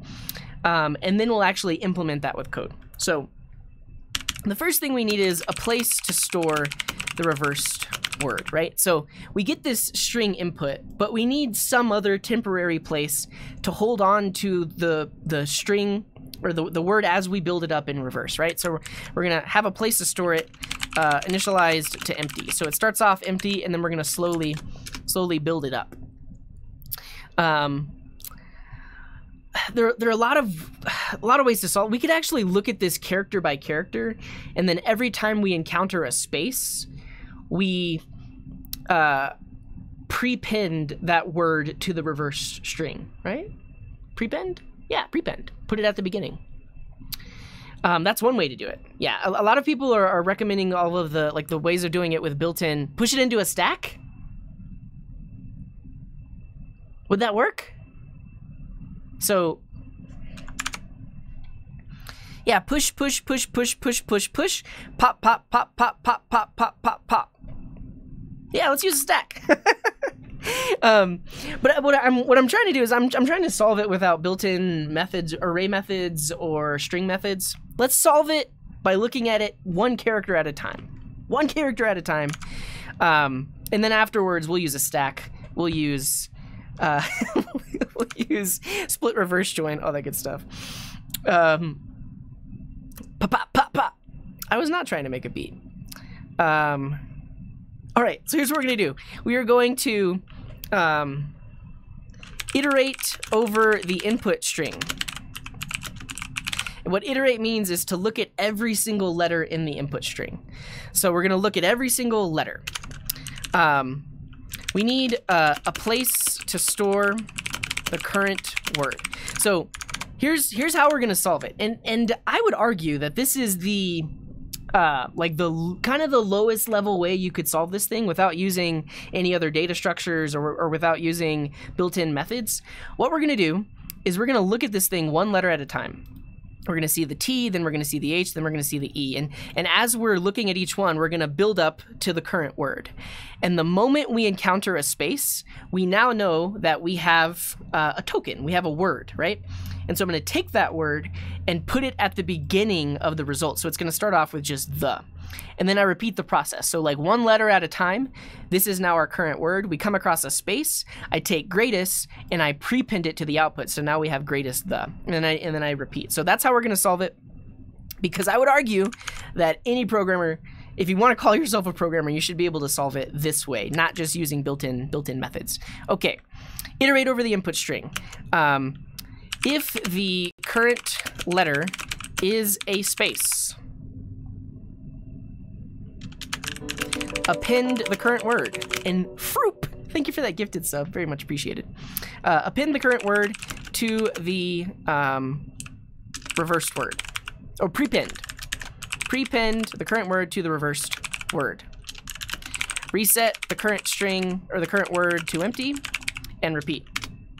If the current letter was not a space, we then want to append the current letter to the current word. Right, so we're looking one at a time. Is this a space? No, it's not. Append it to the current word. Is this a space? No, it's not. Append it to the current word. Is this a space? No, it's not. Append it to the current word. Is this a space? Yes, it is. So now our current word is the word the. We take the, we put it at the beginning of the reverse word, and then we repeat the process. Okay, and this is it. Like, we just do this over and over and over again, and after we've reached the end of the string, we are done, and we can just return the reversed word. All right, let's do it. Who's with me? So this sentence right here, a place to store the reverse word initialized to empty. So we're going to start off with an empty string that we're going to build up gradually, and then we also have the current word that we're working on. In In programming, this is often called like the token. Like we're basically tokenizing this thing. We're pulling out the tokens, which are the words. I'm going to call it current word. And then we iterate over the input string. So this is just going to be a for loop that goes from I, while I is less than the string length. And we increment I by 1 on every iteration. And that gives us the current letter. And that's going to be string bracket I. So in JavaScript, you can actually use bracket notation on a string, which gives you access to a specific character in that string. In this case, 0 would be the first character. So the first time this code runs, we're going to get the letter T, and we're going to put that in a variable called current letter. Now we need this logic here. Yeah, we're basically tokenizing this thing while also building up the output. I am from many places. I currently live in Denver, Colorado, USA. Okay. If the current letter is a space. So to check that, we say current letter is equal to a string with a space in it. If it is, then that means we ended the current word that we're looking at, and we're going to move on to the next one. But if it's not a space, then that means we need to append it to the current word. So I'll say current word plus equals that specific letter. So that's going to build up that word. And if we log this current word here, we should see every word from all of the runs that happen below. Hello, Yoda. Wait. Oh, but we need to reset it, right? So whenever we come across a space, that means that we've ended the current word, so we're going to reset the current word back to an empty string. You will ignore the last word because the string doesn't have a space at the end. That's a good point. The one thing we need to do here is append the last current word after the for loop. Yeah. Cool. Yeah. And now we should see every word in our examples below. Great. And what we need to do is we need to prepend the current word onto the reverse word. So we will say reversed. I call it reversed word is going to be the current word plus the reversed word. Now this prepends it. So this puts this at the beginning of the reverse word. And technically we need to append it with a space. Like this. Because, wait, or is it the other way? No, it's the other way.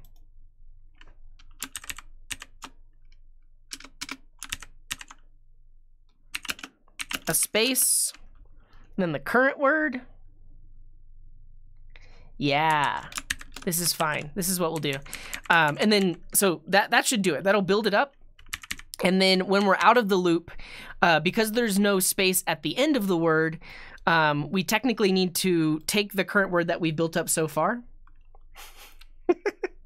It's hard to spam here, Red Smoke, but thanks for being here.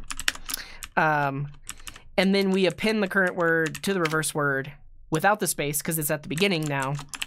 And then we return the reverse word. All right, first try. Why is this complaining? Why is this complaining? Reverse word. Oh, reversed word. Yeah, I did it wrong. Okay.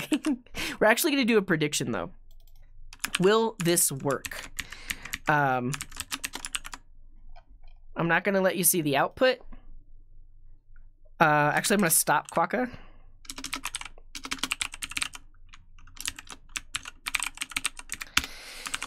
And you must decide with your channel points. Will this code work?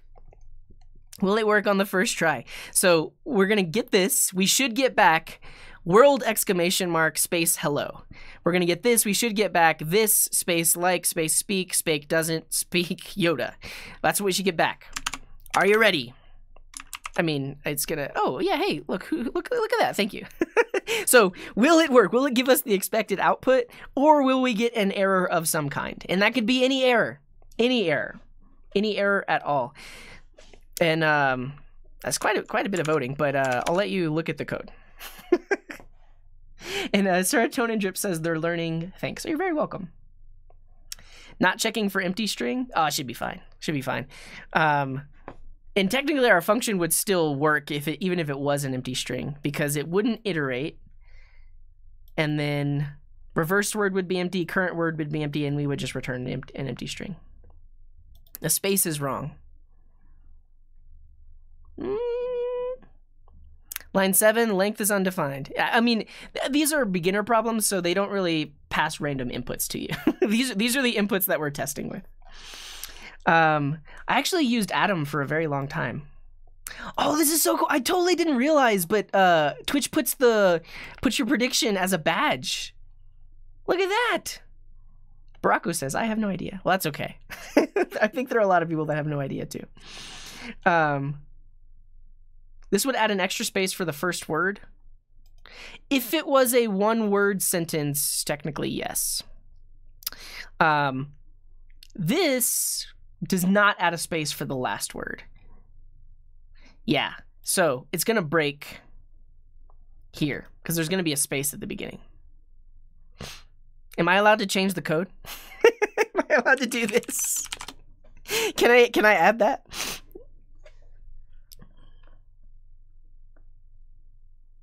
No, because you people predicted to. Is that where you thought it would error? It's fine. It's fine. I mean, the majority of people think it's gonna work. Yeah, 78% of people think it's gonna work. That's okay. Here we go. I'm not changing the code. The code is staying exactly the same. Here we go. We need to run reverse words. Well, I think it actually worked. I don't see an extra space there. So we have world hello, this like speak doesn't Yoda, foobar, editor kata, boat your row row row. Oh yeah. No, it worked. It worked because we never came across a space for a single word, right? We never came across a space, so only this line of code ran. This code here didn't run. Yeah, first try. First try. Thank you, Spineless Linus. First try. Cool. All right. Well, that was fun. I'll go ahead and give you the points. That's a lot. 72,000 points in the pool. How do I give you the result? Choose an outcome. Yes, it will work. Congrats to everyone that believed. You got double the points. I don't trust code that runs on the first try. Well, we specifically have a first try emote here because it happens a lot. We also have a test fail emote. Because stuff breaks too. Oknot now. Hola, señor CJ. Otro mes más. I missed the message. What's up? Thank you for being here. Thank you for that resub. Disfrutando su contenido. I don't know what this means. CJ is CJ. That's how you say CJ in Spanish. I'm enjoying your content. Nice, nice. Okay. Another month enjoying its content. Nice, nice. Thank you very much, Oknot now. All right, so we solved it. We solved it the hard way. We solved it the very manual hard way. Actually, I'm gonna rewrite this without the comments just so you can get a better gist of not a better gist, but you can see at a glance how this code is working without all the extra bits. But now we're gonna start using built-in methods. We probably could do it recursively as well. Yeah, obviously make it recursive. I think we'll start off using built-in methods because that's how most JavaScript developers would solve it. Is use some built-in functions. But look at that. It's a pretty nice solution. Like set timeout. Cool. I'll walk you through what people have suggested. So strings have this built-in method called split, and that allows us to take a string, split it on some delimiter. In this case, I'm saying the delimiter is a space. So split the string on spaces, and that's going to give us back an array. Parts. We'll start Quack up so you can see it. So like for the example of hello world, this is going to give us an array with 2 values, hello and world, because it splits it on spaces, right? So that's what the split does. The next step is to reverse it. Arrays in JavaScript have a built-in reverse function. So this actually does an in-place reverse, meaning it modifies the array. And now if we look at the output, we get an array with world hello, or an array with this like speak doesn't Yoda, or editor kata. And then lastly, we need to take an array and turn it back into a string. And so we just return that array joined back together on a string. So this is using built-in methods. The code is smaller, but let's look at this. Look at this. There are actually multiple levels of iteration here. We have to traverse the entire string to split it on spaces. We have to find all the spaces, turn it into an array. Now we're using more memory because we're storing it in an array. We then have to reverse it. That requires us traversing the entire, at least all of the words. So that's like order m, because it's not the length, it's the number of words. And then we have to iterate it again to join it back together on a space. So while this solution, everyone likes to spam it because they like oh, it's easy, you can just do it built in. I don't know, buddy. You're ignoring the implications, but it works. And this is how people can write it as well. You don't have to put it in separate variables. You can just say split, reverse, join. And Froop, thank you for the Prime resub. I got a senior DevOps manager role 47 minutes after watching your Docker video. Nice, it works.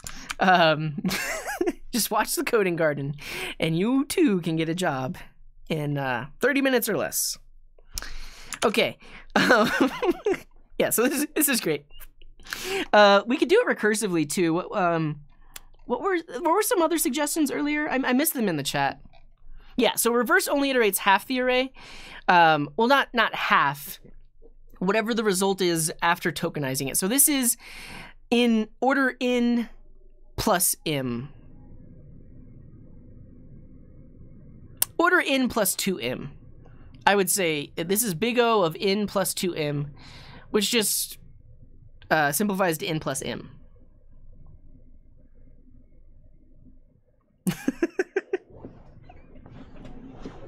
All right. We can do it recursively, and I think I usually can't think of the which still equates to big O of n. Not quite though, because it's still dependent on the number of spaces in the input string. So the more spaces, potentially the higher the complexity. So I would say still n plus m. It's two variables. It's not just n. Oh yeah, let's use a stack. Let's use a stack. I like the idea of using a stack. So then we'll do it recursively. And I think I can figure out the recursive solution. So did I publish my stack video on YouTube? If I haven't, I'm going to right now. What time is it? Is it lunchtime?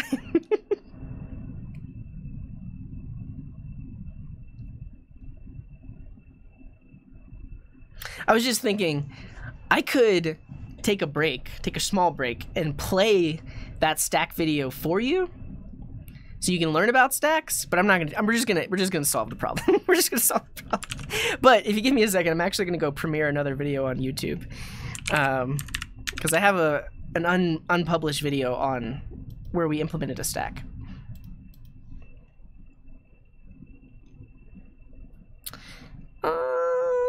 Intro to stack data structure. Who is the guy in the video on the right? That's me. That's me. How do I usually learn a new framework? I go straight to the docs. Surprisingly, I make tutorial videos, but I don't really watch them that much. And that's just because I've been doing this a very long time, and it's much more efficient for me to just try a thing and figure out things from the docs. Do we have an algorithm of the day playlist? I don't know if we do.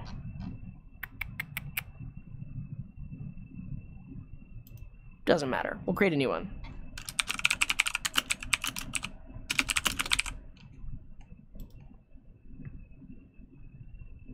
You can run ffmpeg with WebAssembly in a Chrome extension. What? That's crazy. Technology.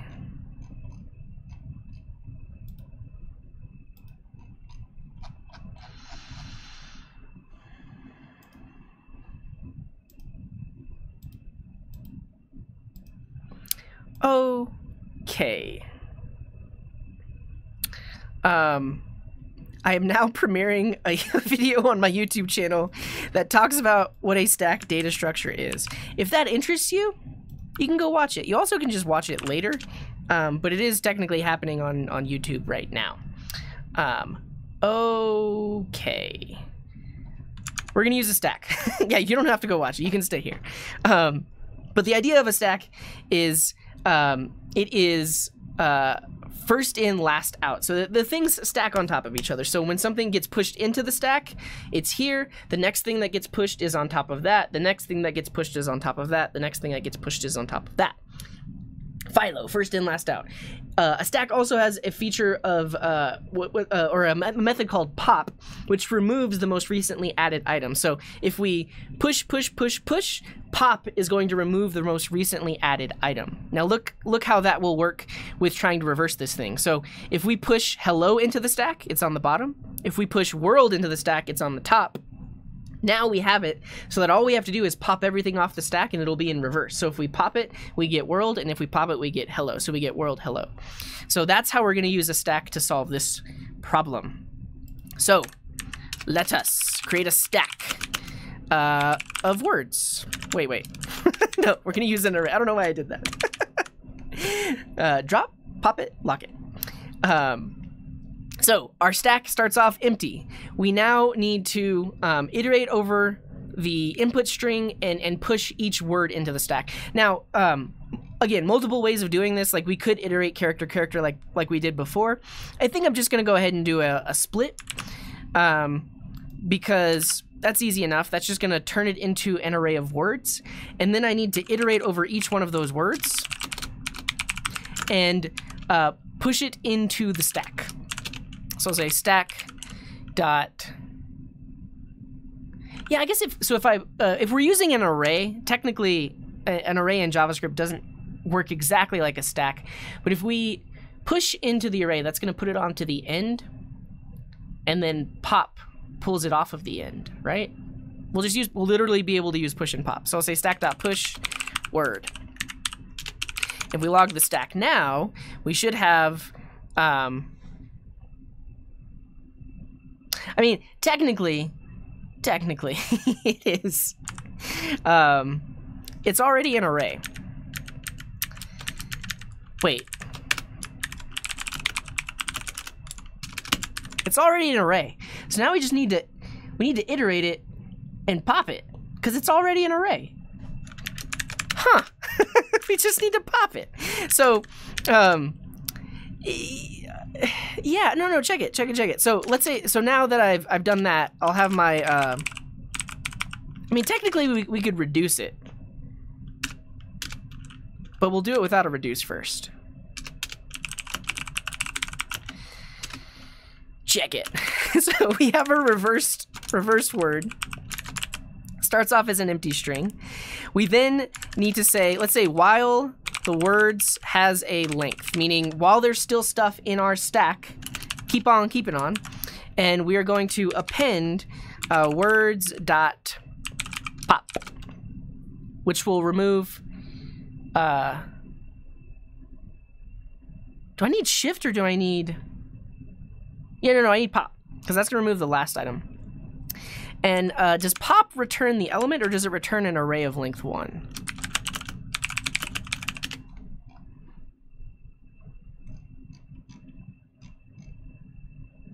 Well, pop removes the last element and returns it. Yeah, it returns the element. So that should do it. So pop. So turn it into an array or a stack, and then pop off each of the words, appending to the reverse word. I mean, technically we need to append with a space.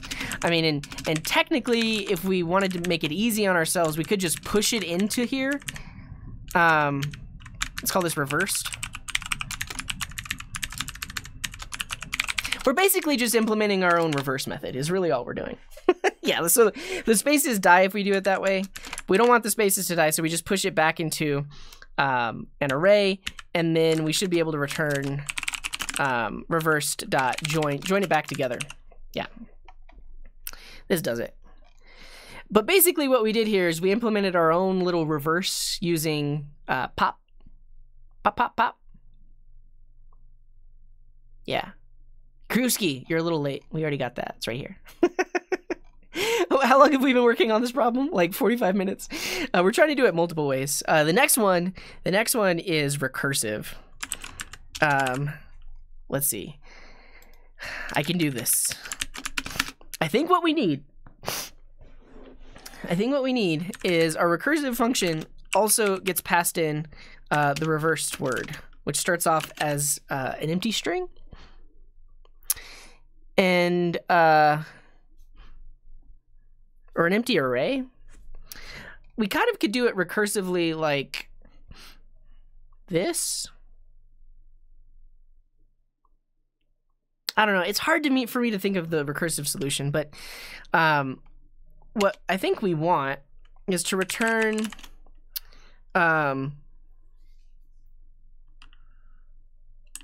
string dot slice on spaces. So split it on spaces and pop it, because that will give us the first word. And then we want to append that to the rest of it again. So we could say the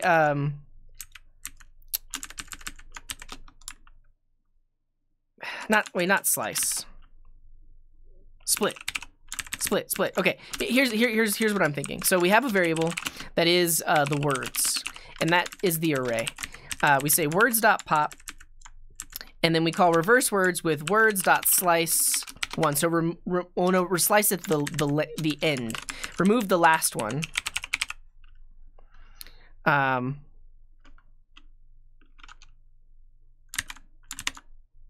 Negative.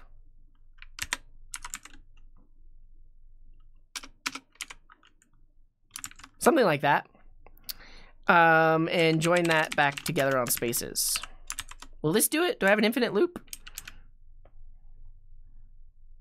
But then we really just need to say if words.length. Yeah, maximum call stack size exceeded. we blew the call stack, but if words.length, if there are no words, then return the empty string. We needed like a base condition. Doesn't pop. Oh, it does, doesn't it? Yeah, that's easy. That's really easy then. Yeah, done.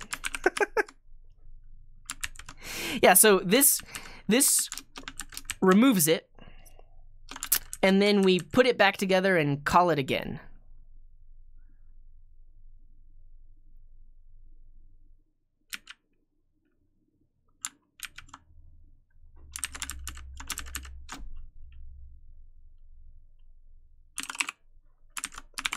There we go. This is the way. This is the one. Oh, but we need to put a space in here like that. Yeah. Seems like the worst possible solution. I mean, it's not the worst. It's just recursive. There's probably a better recursive way of doing it. Like we could have a recursive function that also takes in the reversed word that we're building up. But basically what this does is it takes the current string that got passed in, splits it on a space, so now we have an array. We pop off the last one, so we pull off the last word, and now that is going to be the first word in our result. Add a space, and then actually this is going to put a space on the end, isn't it? Because if this gets I mean, technically we could just do this whole thing trimmed.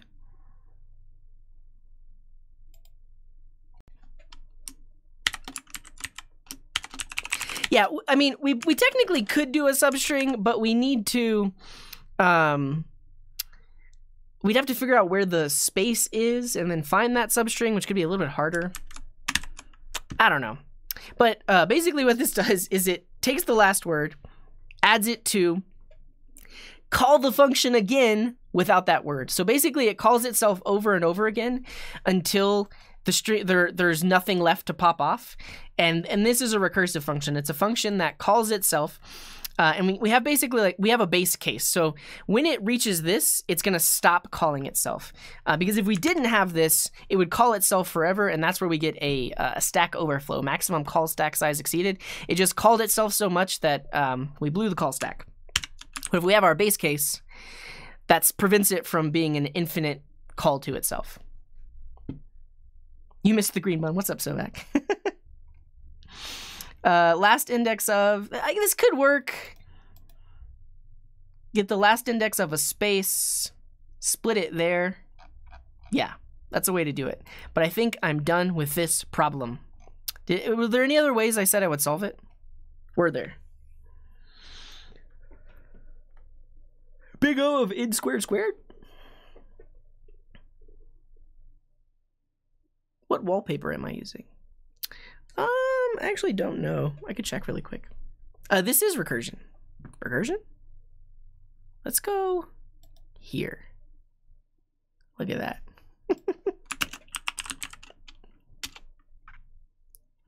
Problem solved. Stream over.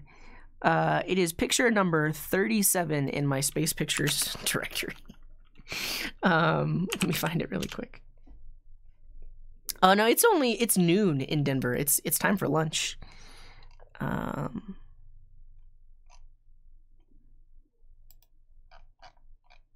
Noon on Friday. I really thought I had a folder full of space pictures.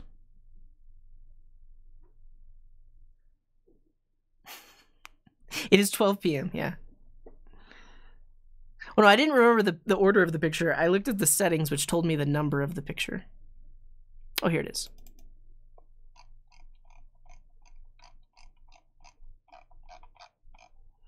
Right here. Look at the... Oh, no.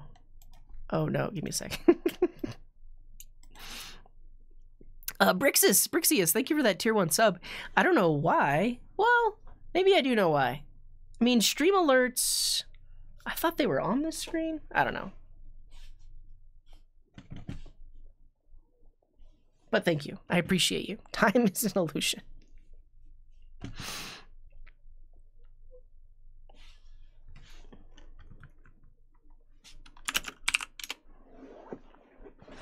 What's not working, Abduya? I'll have to look at your messages.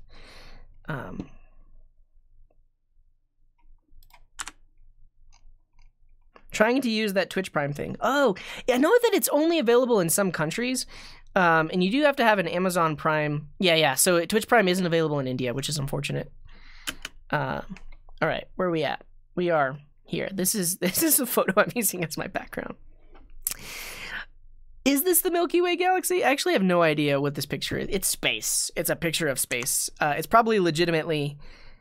I don't think it's a computer. Maybe it's a computer render. It is beautiful though. Yeah, I got lots of space pics. Look at that one, and that one, and that one. But I'll upload this to Imager so you can use it. And Aknot now, thank you for that gifted sub. Imager.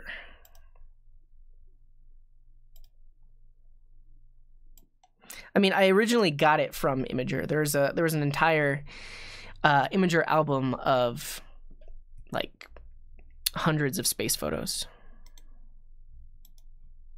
So you too can look at that. Oh, and then this is the one that's on my this screen. I should not have clicked the link in chat. I know that this one's legitimate though. Try to find the last space in that image. The spaces are everywhere.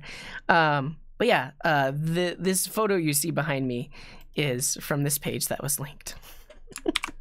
Okay. All right. We're doing pretty good. We did the algorithm of the day, which was to implement a queue. We did a couple of code katas.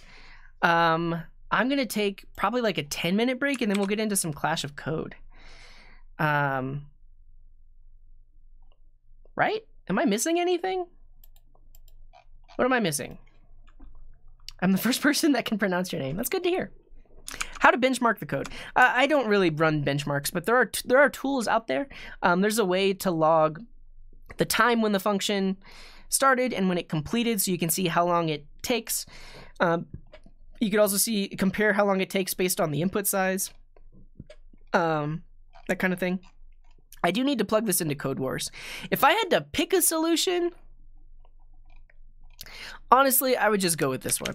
Mainly because this is a simple problem, deserves a simple solution that doesn't necessarily need to worry about performance.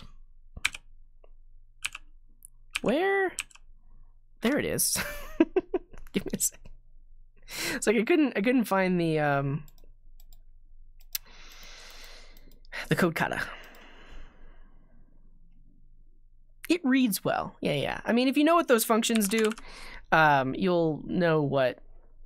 If you know what split, reverse, and join do individually, you could deduce what this does using those three things. So we'll plug it in here, and it works. Cool. Okay, reverse words. Oh yeah. So this is the set timeout one that Doc was talking about. So if we set the timeout based on the index and map it, that would spit them out in reverse order.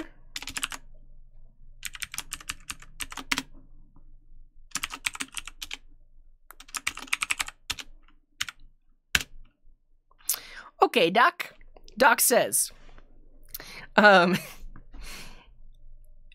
you get in the string input. We're going to create a new promise. Does this have to be a promise? Oh, do you have to await it? I guess you await it.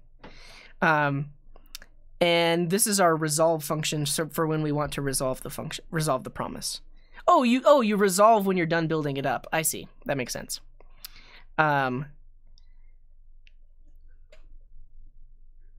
So we have y, which is an empty array. We have the input string split into spaces, and then for every word, we're going to push it into this is going to be our reverse story. We're going to push it in after waiting a certain amount of time. Yeah, and so this isn't sorting it. This is reversing it using set timeout, basically. That's what this is. This is a sleep reverse. Yeah, I've watched Traverse Media. Yeah, absolutely. He's a great YouTube channel. Yeah, it's beautiful. So basically, it waits before it appends the next one, and it waits the right amount of time so that it happens in the right order. Yeah. So the set timeout basically just waits longer if it's at the beginning. So if the index is 0, this timeout is going to be the longest, meaning the last thing to be appended. Wait, did I do this right? Oh, I used a formatter. I was like, why did I all of a sudden get double quotes everywhere? It's because I used a formatter. Oh, well, doesn't matter. But yeah, so it basically waits longer for the things that need to appear at the end, which is a beautiful thing. Thank you, Doc, for that. Play with Fetis. Thank you for that Prime sub. Double quotes. Let's see how other people solved it. So that's the classic solution: split, join, reverse, or split, reverse, join, split, reverse, join, split, reverse, join, split, reverse, join, split, reverse, and then they implemented their own reverse. And this is how we solved it earlier, by looking at each individual letter. Cool. All right. Thank you for the follows, everybody. Appreciate you. What am I doing? I think I'm going to take a break because I've been streaming for about 2 hours. But I will be back and we will play some Clash of Code. Actually, yeah, I'm going to take a quick break. And so you'll have a chance to sign up on Clash of Code. And Almister, we'll see you later. Thanks for hanging out with us. Create a function for each word, call them in order, then throw an error. The reverse words is the error.stack. That's hilarious, Doc. Okay. Clash of Code. So this is... Oh, I'll need to sign in.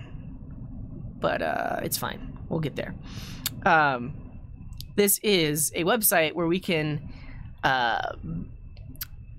all attempt to solve the same coding problem with the same constraints. It's competitive programming. So in a second, I will start a private clash.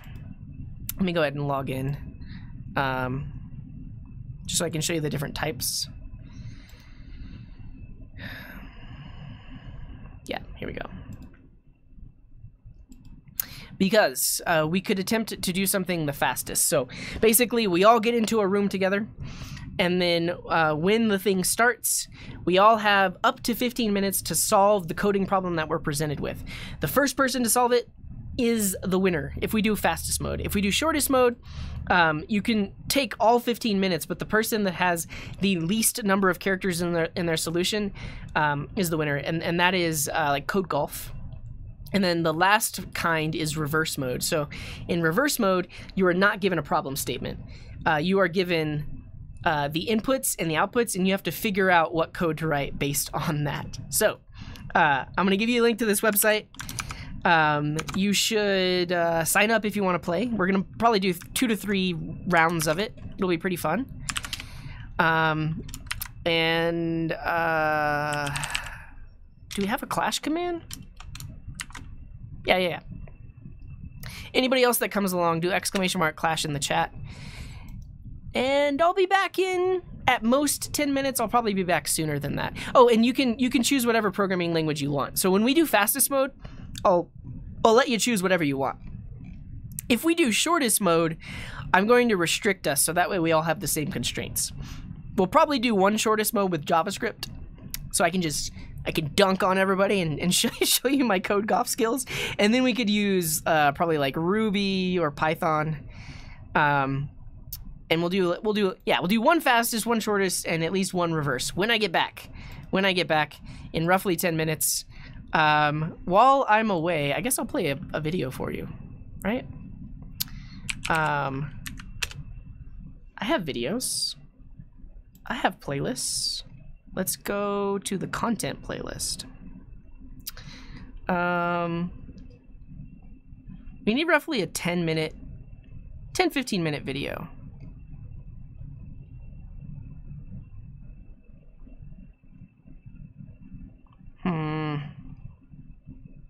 Oh, I guess technically the stack video is happening right now.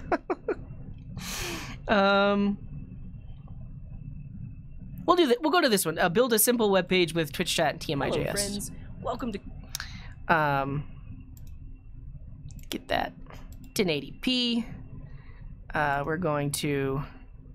Don't I have a? Yeah, we can do picture in picture. We can do this. A little bit of that.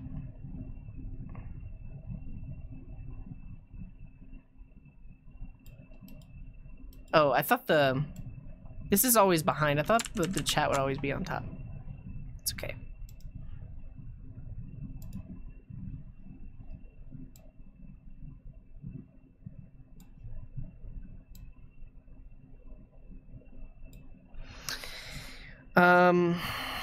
You know what I need? I need a message to show you. To show anybody that comes along. So we're gonna just build that really quick and then I'm gonna leave.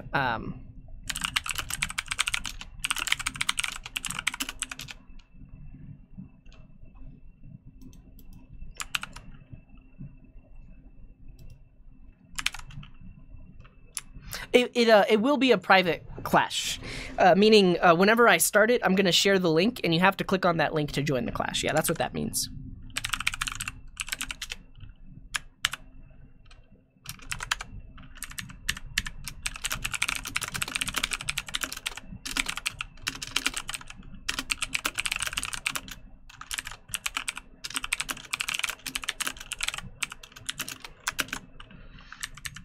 Smiley face. Cool. We need some styles. The body will have a font family of sans serif. We'll have a color of white and a background of black. Here we go. This is our message.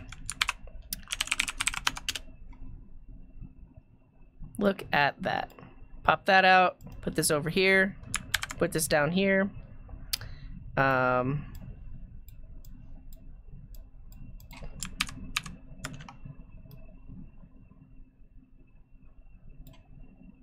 This goes here. This goes here.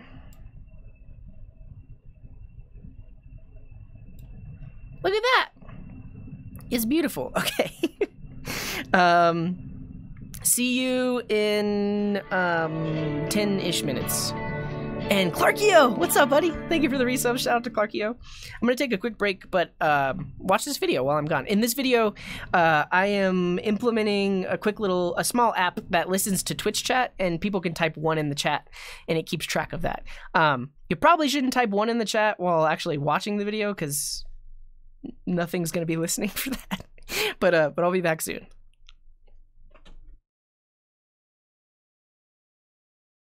Don't type 1 in chat.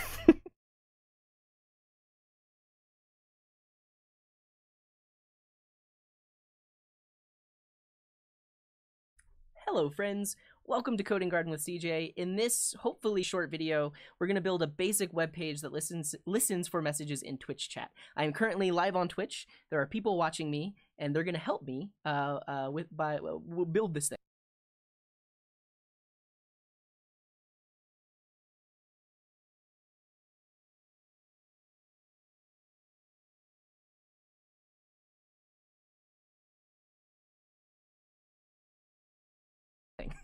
So to build this, I'm going to use a library called TMI.js.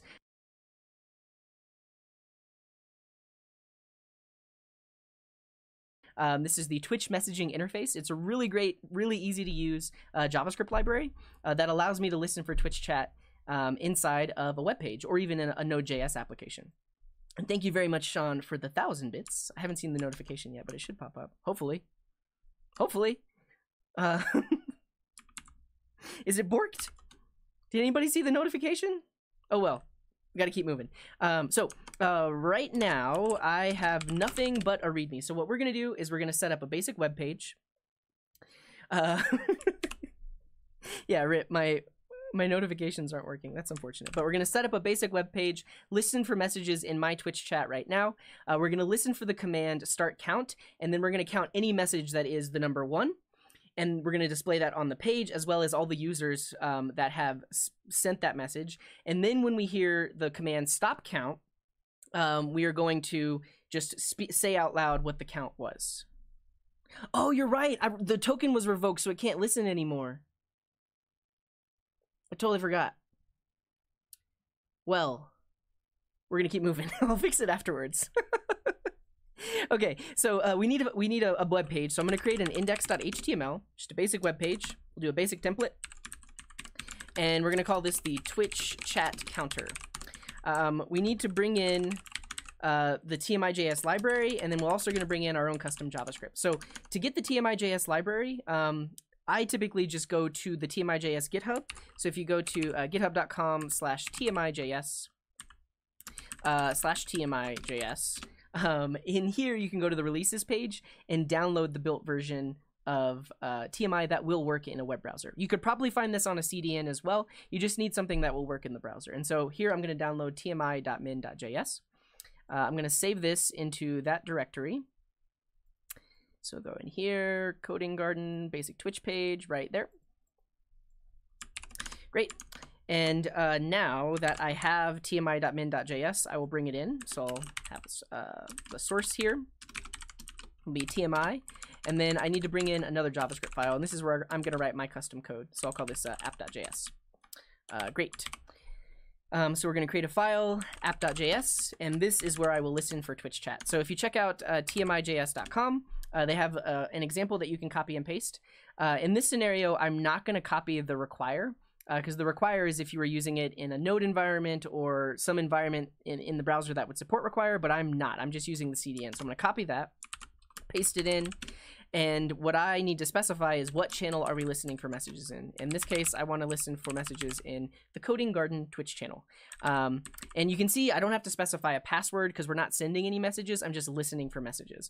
So just like that, we should see all of the Twitch chat messages in the console. So I'm going to use an auto-refreshing static file server called Light Server. This isn't a build tool or anything like that. It's just a static file server that auto-refreshes when things change. So there, yeah, you can see that things that happen in the Twitch chat also appear in my console. And it's actually a little bit faster than when my overlay is showing. So that's great. We're listening for messages. And so what I want to do is I want to listen for that start count command. So got our setup, we're listening for messages. Now we want to listen for start count. And so we can really just say like, one thing you typically want to do with a bot is if self, just return true. In this specific scenario, we don't have to worry about that because our bot isn't sending messages, but this would just prevent you from responding to your own bot's messages. So I always just do that anyways. And then we can check. So we can say if message is equal to start count, do the thing, else do some other thing. So what I'm going to do here is we're going to start the count. So I'm going to have count be a global variable, starts off at 0. And then I'm going to have another variable that's like listening for count. And that's going to be a Boolean. Let's take a quick stretch. Just return no reason. Oh yeah, you're right. Oh, thank you, Alka. And Alka's here. Alka's here. So Alka is one of the maintainers of TMI.js. Okay, so listening for count is false. That's great. And then, yeah, we're just going to return here. Okay, so if the message is start count, then we'll say listening for count is true. And then otherwise, if we are listening for the count, then we want to increment the counter. But we only want to increment the counter if the message is equal to 1. So if we're listening for count and message is equal to 1, so we're only going to look at messages that are literally the number 1. And we're also going to keep track of all the users that have sent a message. So we'll just have our users here, and this will be an object. And we're going to put the users in there. And technically, I can just use that to keep track of the count. Yeah, let's do that. So if we're listening for count and the message is literally the value 1, then I'm going to say users at tags.name, username? I don't know. We'll figure it out. Message.trim. Do I need to do that? I'm not going to do that. And actually, we really should just, let's do this. To debug it, we're going to log the tag. So tags has a bunch of information inside of it. And yeah, so Alka is telling me username is the login. So that's good. But let's just look at all the tags that happen for any message. So right now, it's going to listen for any user that does start count. So we go back over here. Anybody can just do start count. I guess I'll be the first. Start count. And now it should keep track. Yeah, and so these are the tags. This is all the information about the message that was sent. And the thing that I care about is username. Yeah, username, because that will keep it unique. So we'll say users at username equals true. And by doing this, and users at tags.username. By doing this, it will only count each user once. And so that way, one user doesn't get counted multiple times. And then we also want to listen for end count. So we'll say if, whoa, almost there. We only got a minute left. We'll probably take a little bit longer than that, but that's okay. So we'll say else if message is equal to end count, then we're going to say listening for count is false. And then we'll like display or like say count out loud. So we need to do that. I spelled message wrong, so we'll fix that. One thing we need to do here is display current count on page. So that's fine. Juicebox, welcome. My overlay is broken right now, but thank you very much for the raid. We are creating a very, very basic Twitch page that's going to count the number of people that say 1 in the chat. So you can help us out with this. And what's up, Anthony Writes Code? Welcome to the show. Everyone should check out Anthony Writes Code. Shout out to Juicebox. They are both a member of our Live Coders team. All right, so let's see if this works. So now, this is now waiting for a chat. So I'm going to say start count. So now it's listening. And now, actually, I'm not logging anything out. But every time someone types the number 1, it's actually increasing users behind the scene. We can take a look at users. If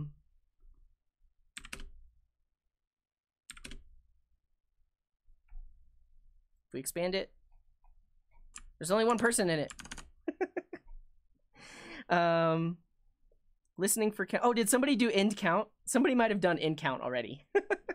So one thing I actually want to do is I want to only allow me to start or end the count. So what I want to find is my... Actually, I can just look at the username. So we'll say if... let's extract out the username. So we'll say username equals tags, like that. And we'll say if username is equal to coding garden and message equals start count, then we'll do that. And also right here. So basically I'm restricting it so that only I can start or end the count. Yeah, and Andrew is mentioning something else we could do. We could check to see if they're a mod. You could also do broadcaster, which is this specific account. There's a lot of ways to do it. I'm just going to do it in the simplest way here. So if it's me, start it, otherwise end it. And then here we're just going to log the number of keys in here. So we'll do object.keys users.length. So this count should go up, and we'll see it logged in the console. So I am going to start count, and if people type 1 in the chat, we can see it going up. Yeah. So 1, 2, 3, 4, 5, 7, 8, 9. So every single unique message increments the count. And then if I do end count, like end count, like that, then it should no longer be listening. So now it's stopped and it's at the number 27. Great. Now all I need to do is take this information and actually put it on the webpage. All right, see you later, Juicebox. Thank you very much for that raid. Thanks for bringing all your friends. All right, so at this point we need to display it on the page. Let's go to our HTML. We're gonna create a little section here. So we'll create a div. We'll create a p tag. We'll give this an ID of count. And then we'll create another p tag, and we'll give this an ID of users. And then we're just going to update these. And actually, let's just make this an h1. We'll make this like an h3. And I'm going to bring in some very basic CSS so we don't have to worry about that. Would a set help? What do you mean a set? Oh, a set would work in exactly the same way. Yeah. I like objects. I've always used objects. But yeah, you're absolutely right, because basically we are keeping track of unique users. Sets are perfect for uniqueness. So basically we would just add the user to the set. But here I'm just adding a property to an object and setting it true. So if the same user sends the message twice, it's just going to overwrite it and it won't add a new key. Cool. So we have count and users. Let's just grab these in my my JavaScript here. So I'll say users element is document.query selector. With the ID users, and then we need to do the same thing with the count element. So we have the count element and the users element, which exactly correspond to this h1 and that h3. Now, when a message comes in, we'll say count element dot text content equals the total number here. And then we'll say users element dot text content equals all of the usernames joined together with a comma, and that should do it. So now I will start the count. Now type 1 in the chat if you want to be included in this counter.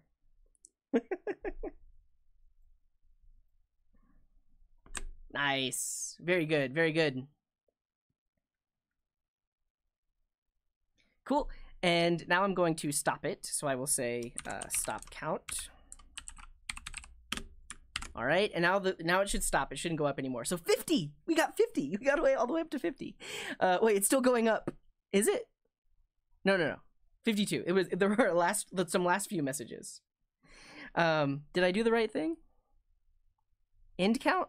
Stop count. Oh, I did the wrong thing. Technically, it should still be going up. Yeah, I did the wrong command.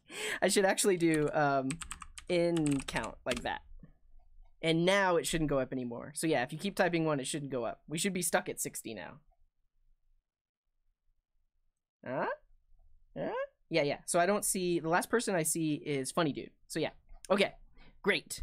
So we've done it. It's a super basic website. It doesn't send messages in chat or anything like that. It's literally just listening for messages in Twitch chat, and then we have some interaction on the webpage. One last thing I'm gonna do, and this will be fun. This is beyond like Twitch or anything like that. Deploy. I guess actually one thing I can do. Let's actually do this. I have another idea. Let's implement a reset command. So if I do reset count, that will clear the entire page. So let's implement that. And really, I can start to clean this up. So basically, if the username is Coding Garden, then I'm going to have the specific things that are listening for commands, like this, and then I don't have to check in here. These are basically my command handlers. And then if the user is not me, then we decide whether or not to increment the count. So that's a little bit better. But now I can also say if message equals to clear count, then we can say we'll basically just wipe it out. Thank you very much, Dean, for the Patreon pledge. Much appreciated. So count element text content will be nothing, and the users will be nothing. And we'll just say this is waiting for count. And we'll start that off right here. We'll say this is waiting for count. So now, waiting for count. Then I can do start count. And then anybody can type 1 in the chat. 1, 1, 1, 1, 1. We got 2. All right, I'm going to end it really soon. So now I will do, well, I forget the command. Is it end count? End count. So now if I do end count, it should stop listening. So now we're stuck at 35. RS skin was the last one. Yeah, so it's not going up anymore. So that's great. And now I should be able to do clear count.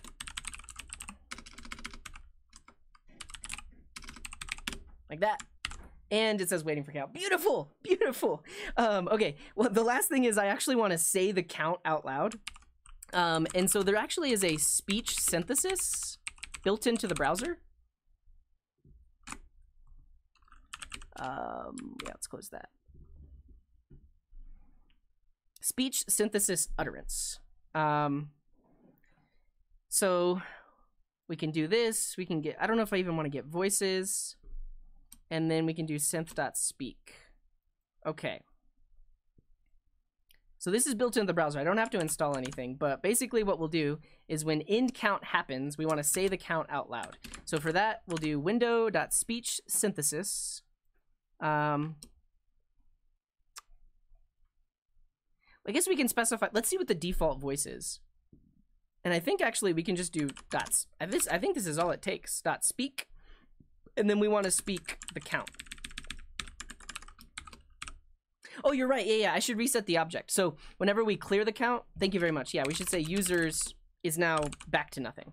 And we'll just make this a let, so that way we can overwrite it. But yeah, thank you, Pure Lol, for thinking about that. When we clear, we want to reset so there are no more users.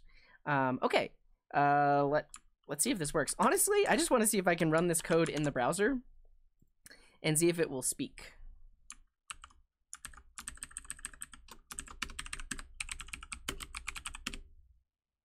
Argument 1 is not an object. Well, utter this. Oh, we have to create a new speech synthesis utterance.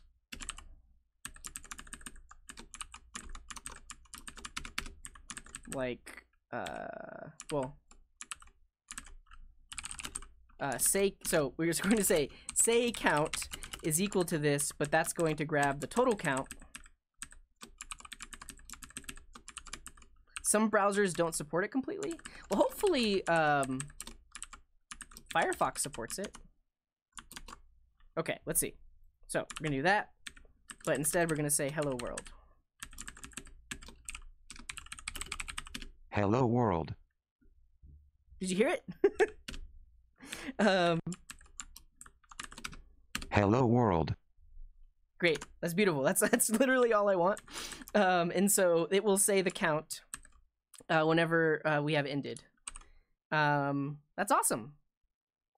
Yeah, that's great. All right, let's put it on the interwebs. Actually, we'll test it. We'll test it one more time, and then we're ready to go. All right, is everyone ready for the final run?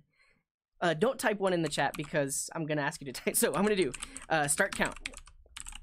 Here we go. Look at it. Look at it. Okay, so type 1 in the chat, and the number will go up and up and up and up and up.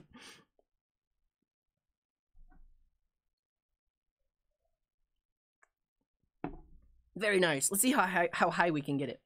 It says there are 199 people watching, but I don't know how many people actually have the Twitch chat open. We'll let it keep going. I will mention that it's unique. So if you've already typed 1, it's not going to count you twice. You can only type 1 once. Seriously. And Mulgort. And Izzo. And Liam. And Capo. My cup is blue. Yeah, that's why. Invisible. Alka typed 8. All right, so are you ready? So what I'm going to do now is I'm going to say end count, and it should say the number out loud. Are you ready? 82. 82. Nice. How to count to 1. That's awesome. So last thing I'll do is just deploy it, and I think to deploy it, I'll use Surge. Hello, friends. Welcome to Coding Garden with CJ. We're here hanging out on Twitch. You should.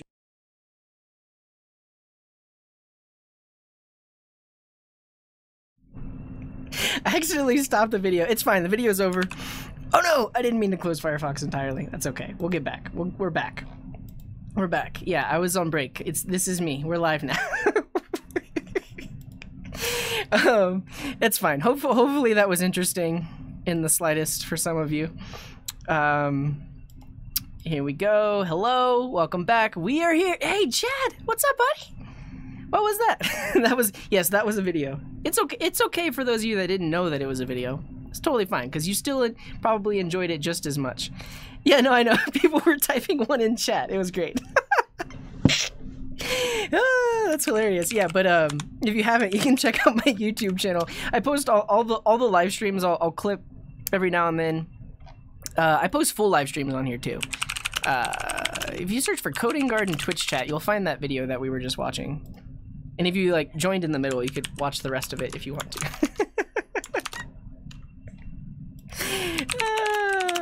That's hilarious. Okay, but what we're about to do right now is we're gonna play Clash of Code, which is gonna be really fun. So this is a competitive program. I don't know why I just did that.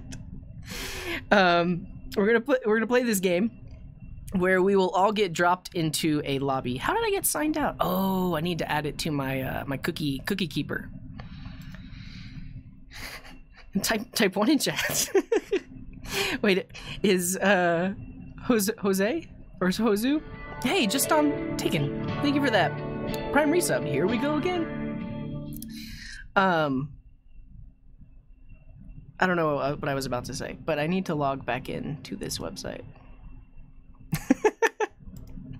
The thing is, you thought it was live, but usually the chat is so busy anyways that you couldn't see your 1s in the chat. Here, as a consolation, type 1 in the chat now. You will see your name on the screen.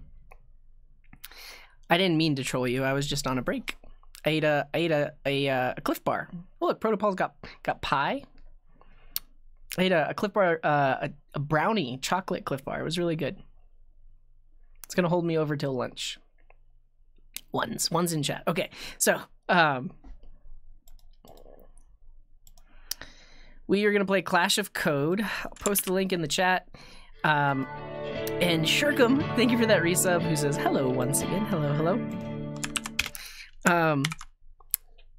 Click that link, sign up if you have not, and we're gonna do a private clash. So I'm gonna create a lobby that will create a unique link that you can click to join that lobby. We're gonna start off with fastest mode. So when we start, after everybody gets into the lobby, we can start, and when we start, the first person to solve the problem that we're presented with is deemed the winner. Now, you're all winners in my heart. And honestly, this is really just a competition with yourself. Don't worry about anybody else. Can you solve this problem? However fast you solve it is great, because that's you. That's what you're capable of, and you did it. And maybe next time you'll do it a little bit faster. But yeah, that's what we're gonna do. Is everyone ready? I'm ready. Are you ready? Let's go. So click this link in the chat. Oh, thank you, Andrew. You had it ready to go. Yeah, and if anybody else comes along, you can do !, current clash, and that will give you this link. Click it, you can join the lobby. There we go. Got a few people in here. Yeah, and we can have up to 100 people in the lobby, so let's try to max it out. Oh, your bot is running. That's what did it. Nice, Andrew. That's good to hear. Can you tell me my opinion on React versus Vue versus Svelte? I've been learning React for a few days. We don't have time. We only have a few minutes before this thing starts. But I'll direct you to the frequently asked questions. And in the frequently asked questions, there's a question on why do I prefer Vue.js. And there's 2 links here to 2 older videos. This second one is probably the one that you'll get the most out of, because I talk about the differences between them and why you would choose one over the other. And then this one is a complete introduction to Vue.js with the idea that you're already a React developer, and I talk about a lot of things in relation to React. But my opinion, Vue.js is awesome. It's easy to use. It's a great community. I like it. React is fine. There's a lot of over-engineered solutions in the React world. Svelte, fantastic, but the community isn't as big or there yet because it's a newer framework. But Svelte took a lot of influence from Vue. If you look at Svelte before the 2.0 release, the syntax was almost exactly the same as Vue.js. And now Vue is actually taking hints from Svelte. Like there's in Vue 3, there's an experimental feature where you can actually make your script tags export and import variables, very similar to how you do it in Svelte. I don't know. But there's 44 people in the lobby. Let's go. Let's just get it. So when I click launch, you're going to have up to 15 minutes to solve the problem. First person to solve it gets their name at the top of the list. Does that mean they're winner? Technically, yes. But you're all winners in my heart, so let's go. Thank you, Mesky.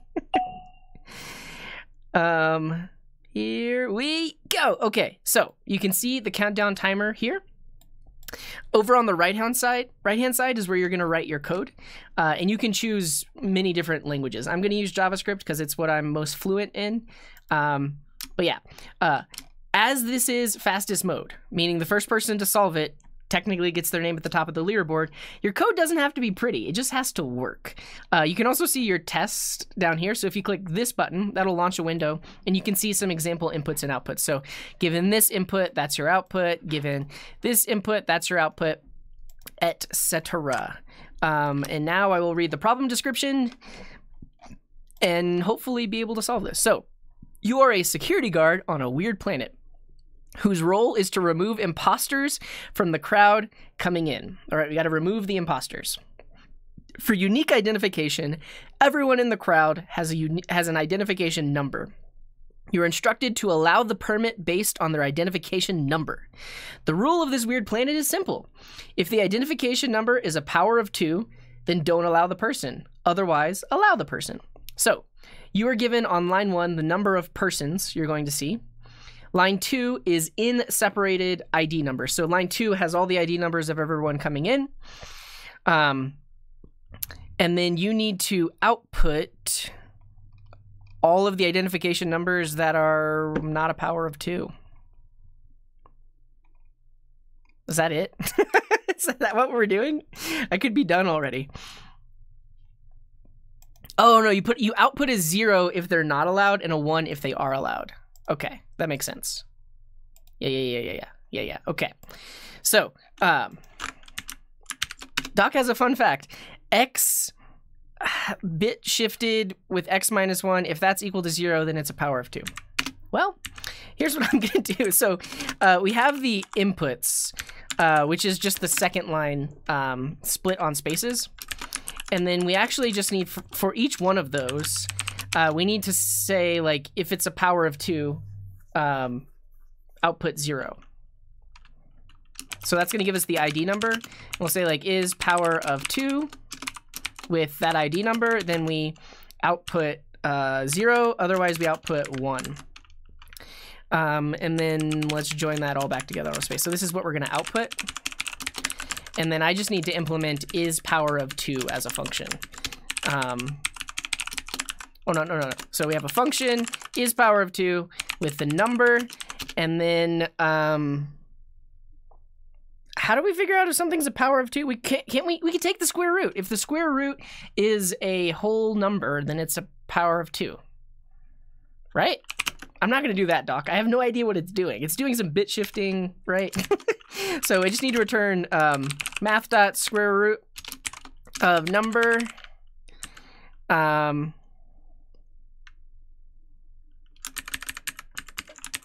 Right? So the value is the square root. And if return the value is equal to math.floor of that value. So if there is no decimal, then it's a power of 2. I broke it. do I need the opposite? No. Square root of 8 isn't a whole number. Oh, but 8 is a power. Okay, never mind. It's not power. Yeah. But it's not divisible by 2 either, is it? No, because something divisible by 2 isn't necessarily a power of 2. How do I figure out if something's a power of 2? I could calculate all the powers of 2 up to 3 to the 30th power. And then just look it up based on that. Let's just search the web. How to check if a value is power of 2. Use the bitwise option? I could, but I feel like it's cheating because you gave me the bitwise option. How to check if a number is a power of 2. Okay, that's what Idiocracy just suggested.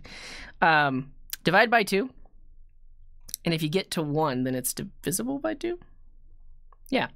So the most straightforward way to convert a positive number of 2 into the form of 2 to the n is to count the number of n of divisions by 2 that it takes to reach a quotient of 1.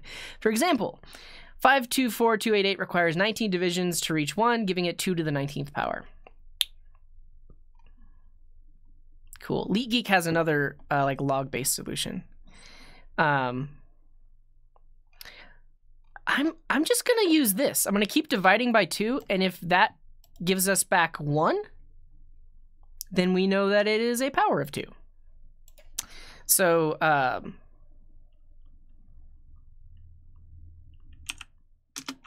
say while it's not just divisible by 2, you have to divide until you get to 1.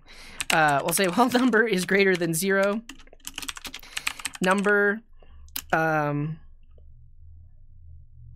divided by 2. If that number is equal to 1, return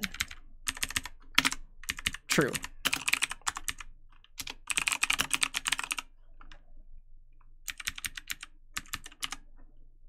Here we go. This is the solution. No. It fails for, let's see what the second input is. It fails for the value 1.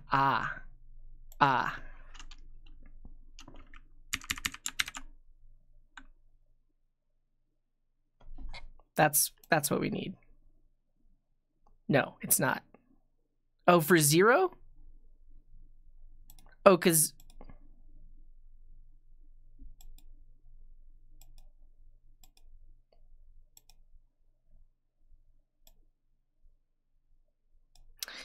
so we're saying that 1 is a power of 2?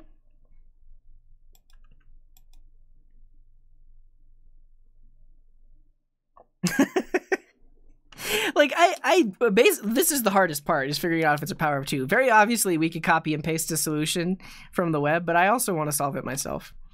To the 0th is 1, so 1 is technically a power of 2. But this is saying that 1... Yeah, so we should get back 0. Why doesn't this work? So number is greater than or equal to 1. Number is equal to 1. Oh! They're strings. That's why.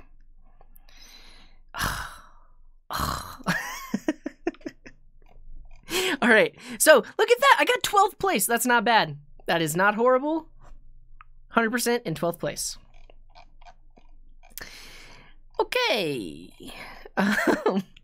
We'll check and see how the top 3 solved it, and then we'll do another one, and everyone will get a chance to compete there as well. All right. Number mod 2. So no, because 40 is not a power of 2. 36 is, and 38, and wait, no, isn't it? It's 2, 4, 8, 16, 32, 64. Okay, those are powers of 2. 32 is like, yeah, so those are powers of 2. That doesn't mean it's like, so 40 is divisible by 2, but it's not a power of 2. So yeah, 2 to the second is 4, 2 to the third is 8, 2 to the fourth is 16, 2 to the fifth is 32, 2 to the sixth is 64. Yeah, which is why the just straight division wouldn't work. All right, let's see how Q64 did. They did it in Kotlin, which is a fun language. This is actually used to build Android apps, among other things. Right? All right, here we go. Skip the first line, read the second line, and split it on spaces. So this gets each of the numbers. They did the due diligence of turning it back into numbers, which I forgot to do, which is where my triple equals broke the whole thing, because I was comparing numbers to strings. But if I would have converted it back to numbers, then we would have been good. Cool. And then here's a win statement. I have no idea what this is. It is a nice quantum. It is used for Android. And Callum, double digits. Thank you for that resub. How long? 10 months. Nice. Count the number of set bits. If more than 1 is not power of 2. Is that what's happening here? So, yeah. So turn it into a binary string. Count the number of ones. So count it, and if it is a 1, okay. Count the number of bits. If more than 1, it's not a power of 2. Oh. If the number of ones is 1, then it's a power of 2? What an interesting property of binary numbers. So it's kind of interesting how similar this is to JavaScript. I mean, things are obviously different. The syntax is a little bit different. Like when we're doing a map, we're using curly braces here. You can do the same thing in JavaScript to convert a number into binary. Oh yeah, 1 0, 1 0 0. Those are all beautiful. Those are all powers of 2. So if you convert it to binary, count the number of ones. If there's only 1, it's a power of 2. Otherwise, it's not. Cool. And then join it back all together. Great job, Q64. Good job. Okay, Slusher did it in PHP. Let's see how they did it. Read in the number of items. Explode the standard input. That basically, this is the arrays split method in PHP. Explode. So we explode it to get an array of values. And then we're going to be pushing into this result array.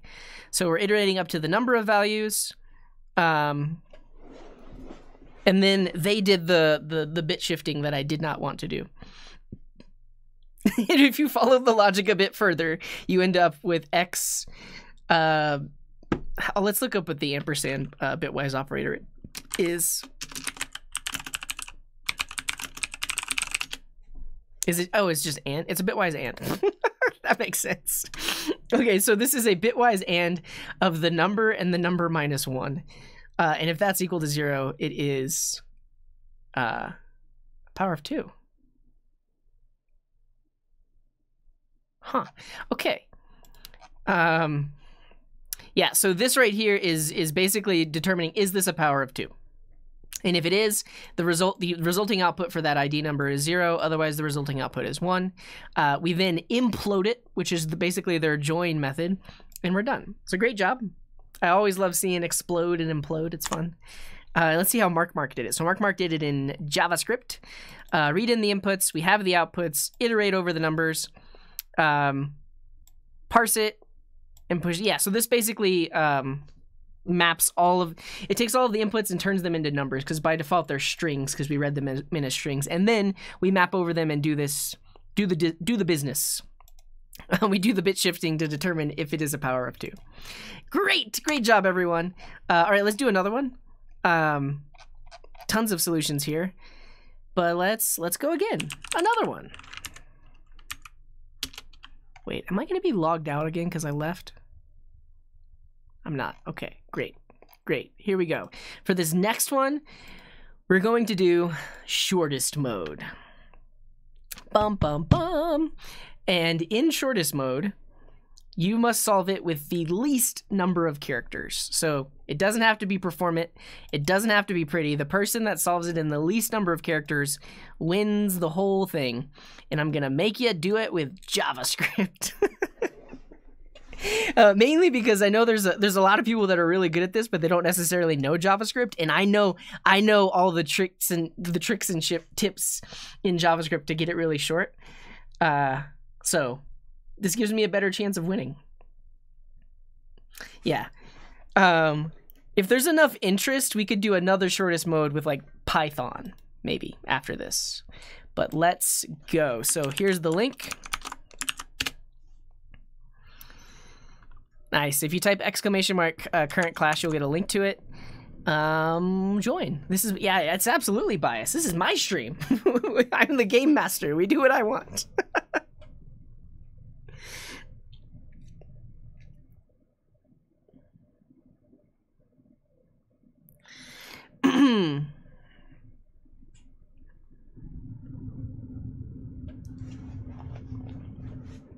I think I should enable TypeScript.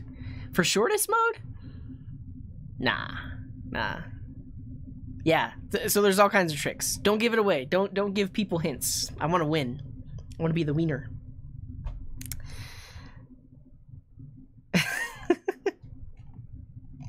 All right, I believe Clash of Code lets people join after we've already started, right? That's a thing now, isn't it? Let's go ahead and launch it. We got 41 people in the lobby already. Can I include jQuery? Wait, are people betting? Oh, okay. We could do a prediction. It's kind of already too late. So again, here's your countdown timer. Honestly, the time doesn't matter. You could wait until the last second. If your solution has the least number of characters, you win. You can see your code size right here. Now to win, you want this number to be as small as possible. So comments count. You want to remove all comments. You want to remove new lines. In JavaScript, semicolons are optional, so you probably don't want to use semicolons. I'll give you one hint if you're new to JavaScript here. Instead of doing console.log, you actually can do print. This will only work in coding game. It's a special global that they add in there for you, but it works the same as console.log. All right. Here we go. Here's the problem description. Given two vectors, A and B, print the scalar product, also known as the dot product. The scalar product is the sum of products of the corresponding magnitudes. Well, so 3 times 7 is 21, 5 times 2 is 10, 21 plus 10 is 31. Yeah, so you multiply all these, and you add them together. Easy peasy. All right. Here's what I'm gonna do. Yeah, this is gonna give us the...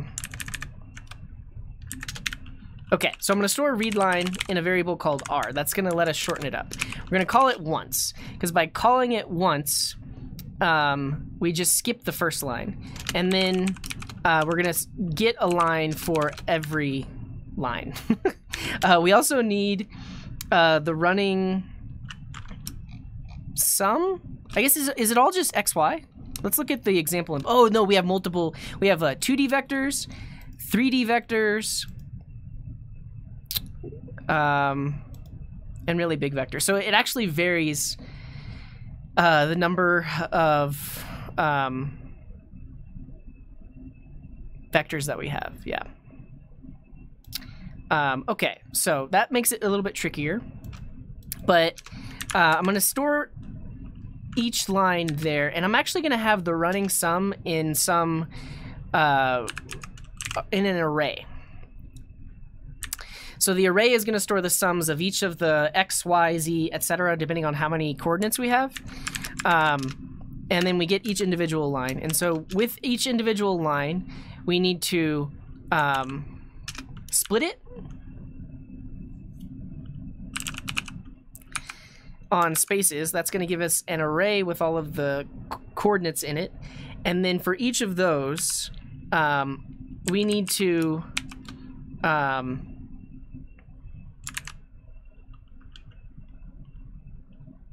map over it. So I think we could store it back in S. So we could say, so this is going to give us each individual value. And we want to say that S at this given index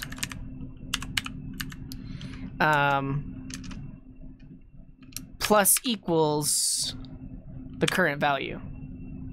Or no, not plus equals, times equals, because we multiply it.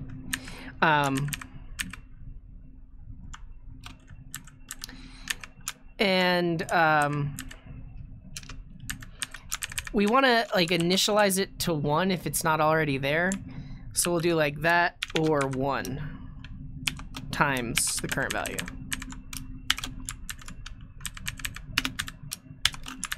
Like that.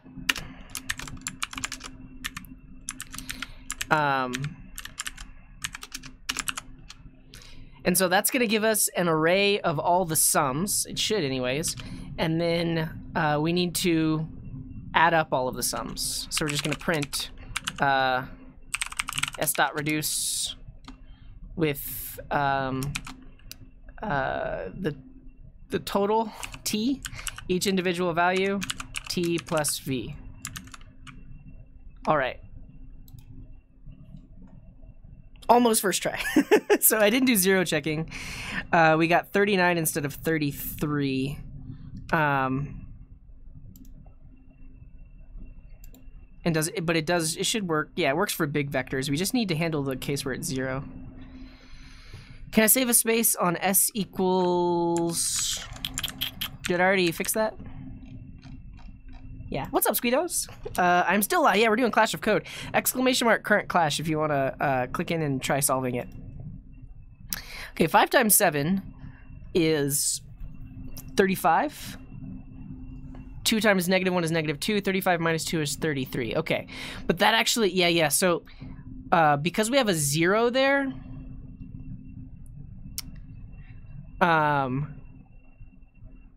it didn't get overwritten? Shouldn't our logic handle that? So the tricky part here, I mean, honestly, to help with this, I could just do read the line and split it here. This is gonna use a lot more characters though. And so by doing this, we now have our initial value, and then I can get rid of this.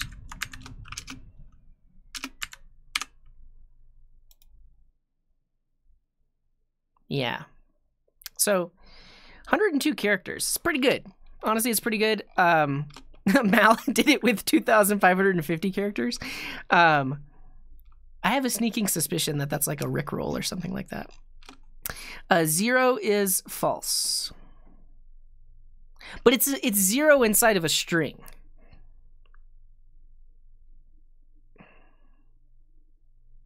I don't know. Doesn't matter. How can we make this smaller? Remove, no, you can't. So in the reduce, we have 2 arguments, so I can't remove the parentheses here. We can do this. That removes 1 character, or not. Nan. Oh, no. We can do this. Like that. Yeah, so basically what that does is like, this is a no-op, because I just want to read the line and forget about it. So it reads the line, forgets about it, and then passes that as an argument here. That read line doesn't take an argument, so it just ignores it. Cool. So we're down to 101 characters. I mean, I think the map makes sense here because we're just overwriting it.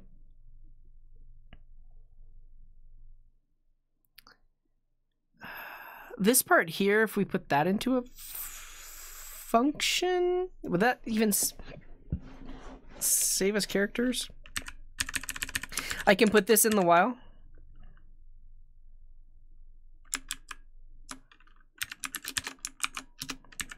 Like,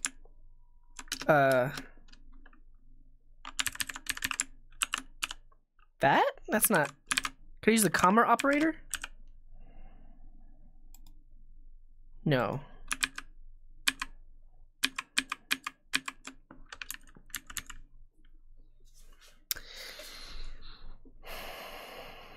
Yeah, let's see what happens if we try to make this a for loop. We have plenty of, we have 6 minutes. So I'm gonna this solution is pretty good. 101 characters is the thing to beat. So oh. Wait, could I do? No, I can't do that. Okay, but I'm gonna turn this into a for, because a for loop has a lot of stuff, right? We can use we want while that and then that. No, that breaks it. What happens here? 35. Do we want this first?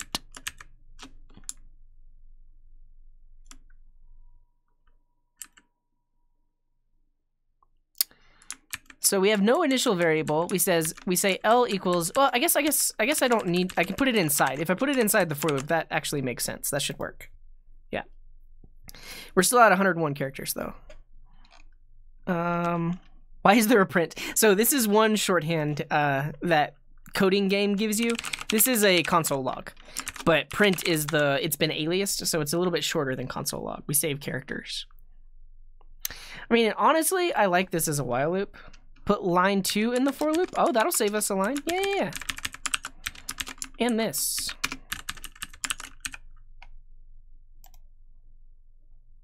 That's 100 characters. Well, actually, no. If we put it here, we're at 100.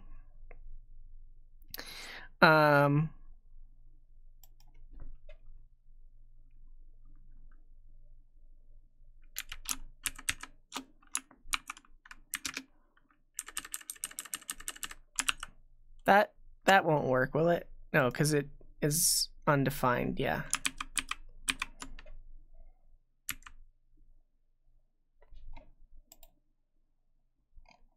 I mean, Andrew did it in 100, but did he just take my solution? I might as well just submit. Yeah, that semicolon has to be there. R equals read line, and then invoke it. I think that'll give us extra characters though, or will it? I don't know. I think I'm gonna go ahead and submit. Someone got it in 76. Nicholas did it in 76 characters. All right. I mean, I feel like if we had a running sum instead of summing it all up at the end. I don't know. Crimson, thank you for that tier 2 resub. Hi.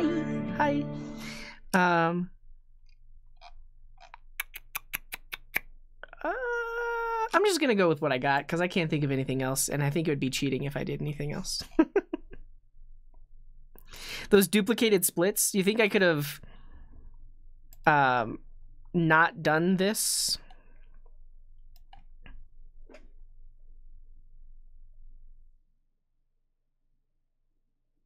Remove the times equals.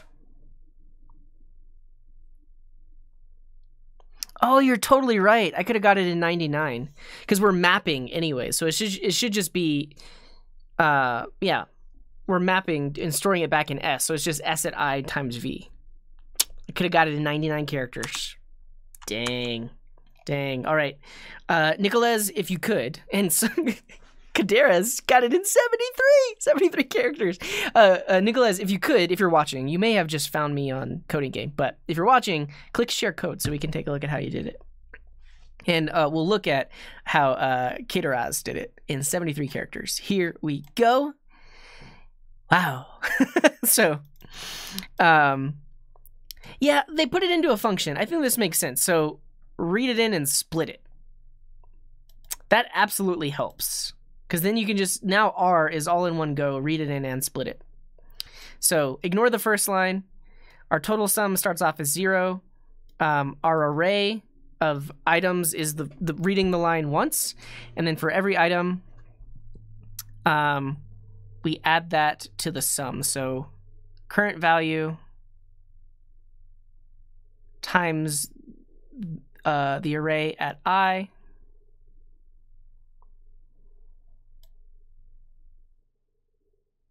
This works.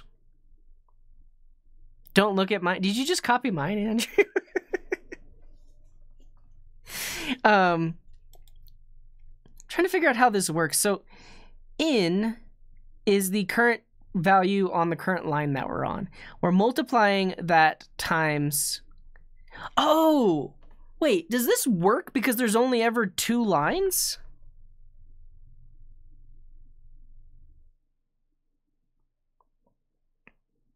What happens if there's... Oh, wait. For the problem description, the dot product can't happen with more than 2 coordinates, right? That's why it's always...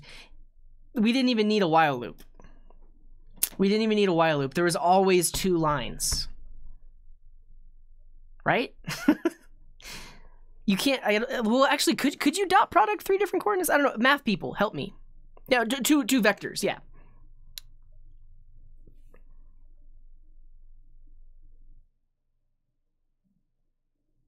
Yeah, for vectors of the same size, but could you do the, you couldn't do the dot, could you do the dot product of 3 vectors, 4 vectors? Yeah, and I like that's why this works, is because there are there's only 2 lines, so we didn't need the while loop. This actually, Doc mentioned, this could have been shortened even more. Like you could have put s equals 0 inside of here. You probably could have done that inside of here. That's crazy. That's crazy. I see. So you can dot product more than 2 vectors, but for this specific solution, or this problem, all of the examples they gave us only had 2 vectors. Yeah, well, I mean, I know it's accumulative, but this code right here is what threw me off because it's only multiplying it times the previous one, and we're not reassigning A. So, yeah. But great job, Katas. I wished they would have given us problems that had more than just 2 vectors, but that's okay. And Nicolas did it in 76 characters. Let's see how they did it. Read it, split it. We have our sum, exact same thing. Yeah, so they used the fact that there are only ever 2 vectors. And Iwenjo, if you want to click share code, Iwenjo, we can show how you did it. I want to see how Andrew did it. Because it's probably my solution exactly. He took my solution and he submitted it before me as my own. That's fine. Good job. Let's see how Skyhopper did it in 82 characters. Yeah, again, if you assumed that there were only ever 2 input vectors, you would have had a much easier time shortening this thing. Okay, great job, everybody. Let's do another one. I think this will be the last one because I need to eat lunch, and I might code one more thing after this. We'll see. But we are going to do reverse mode. I will let you solve this in any programming language you want.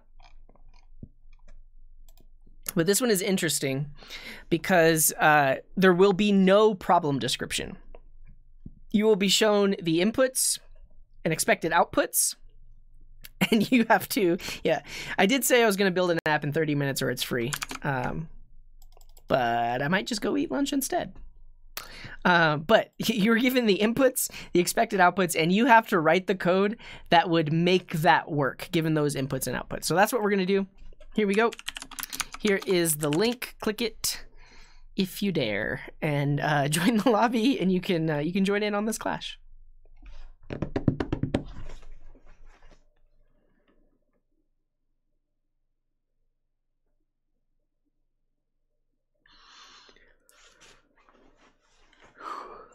There's a guy that has a crazy code golf language. I'm not familiar.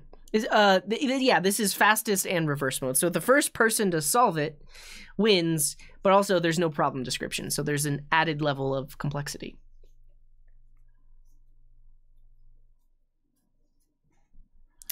All right.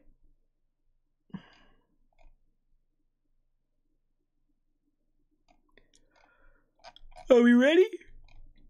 It's not. No, this is not shortest. This is reverse mode. I'll show you. Let's go. Let's go. Let's go. Let's go. So there is no problem description. Oh, what's on that video? Mods, if you check it out, you can let me know if I can click on it. But there's no problem description. You see the input and you see the output. The input, the output. Input, output. Input, output. Input, output. Input, output. Are these operations that are happening on this thing? Is this a keyboard being pressed? Wait, is this hex code into hex to decimal? Let's see. What is Q39 in decimal?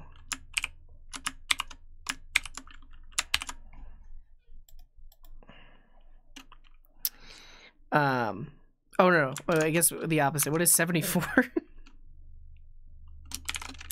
It's not hex. Okay. 74 base 16 is 4A, which is not right. What about base 8? 32? 2A?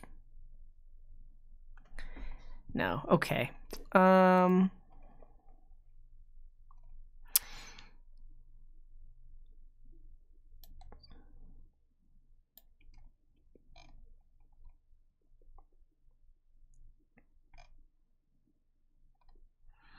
A1 sauce 64. What does it mean? Why does F4 equal Q30? Wait. Oh, these two have the same output. That's interesting. So F4 is 74. Q39 is 74. I mean, does that mean that F is 7? And Q3 is the same as F? Are they ASCII codes? Mr. Papaya got it. I have no idea what we're looking at. I haven't seen this stuff before. I'm just going to search the web for A1 is 64. Geometric sequence? Oh, no. This is like A subscript 1.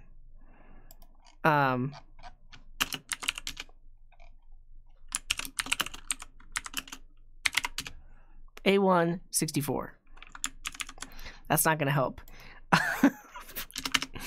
A1 decodes to 64.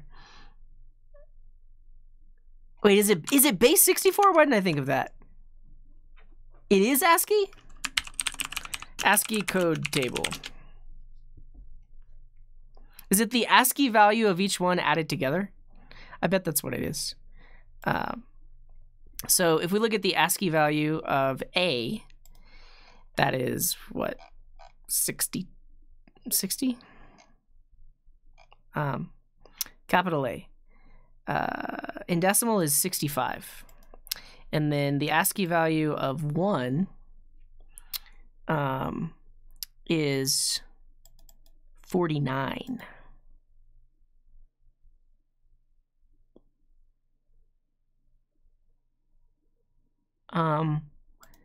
That's unfortunate. I'm going to delete your message just so people don't type that in. Because it could be you could convince people to type that in the terminal, and don't do that. Lowercase subtract, uppercase add the ASCII value to the number. Is that really it? Uppercase add 1 to what the value A is. So the value of A is 65. It's uppercase, so we subtract, and we get 64. The value of F is uppercase, and it's 70. So we subtract, no, we add 4. That doesn't work because we have 74.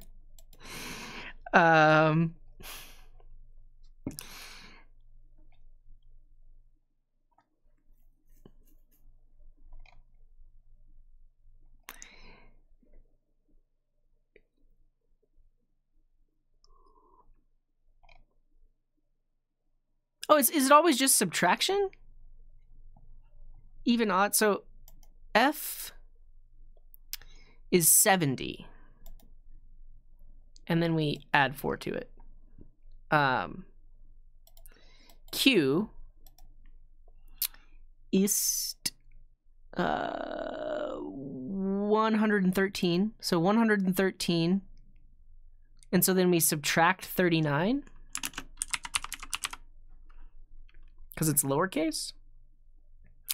Yeah, and that's what Balut just did. And then T is 116. 116, well, now that's adding it. So if the number afterwards is odd, subtract it. If the numbers afterwards is even, add it. That is it. That's what we have to do. So 39 is odd, subtract it from the character code value of Q. 8 is even, add it to the character code value of T. Okay, so let's just write the code. We need to split it into a number and anything that's not a number, I guess. So we'll use a regular expression for that. So we're gonna have the, or is it always just one character? I guess it's always just the first character, and then you have the number afterwards. So like the % sign, yeah, just like the, yeah, we'll just do the first character. Okay, so we read in the input.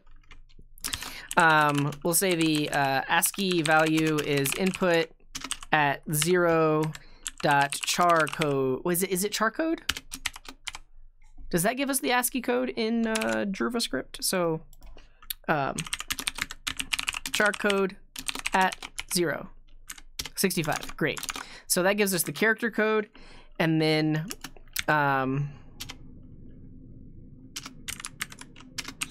the number is going to be get rid of the first value and then turn that into a number.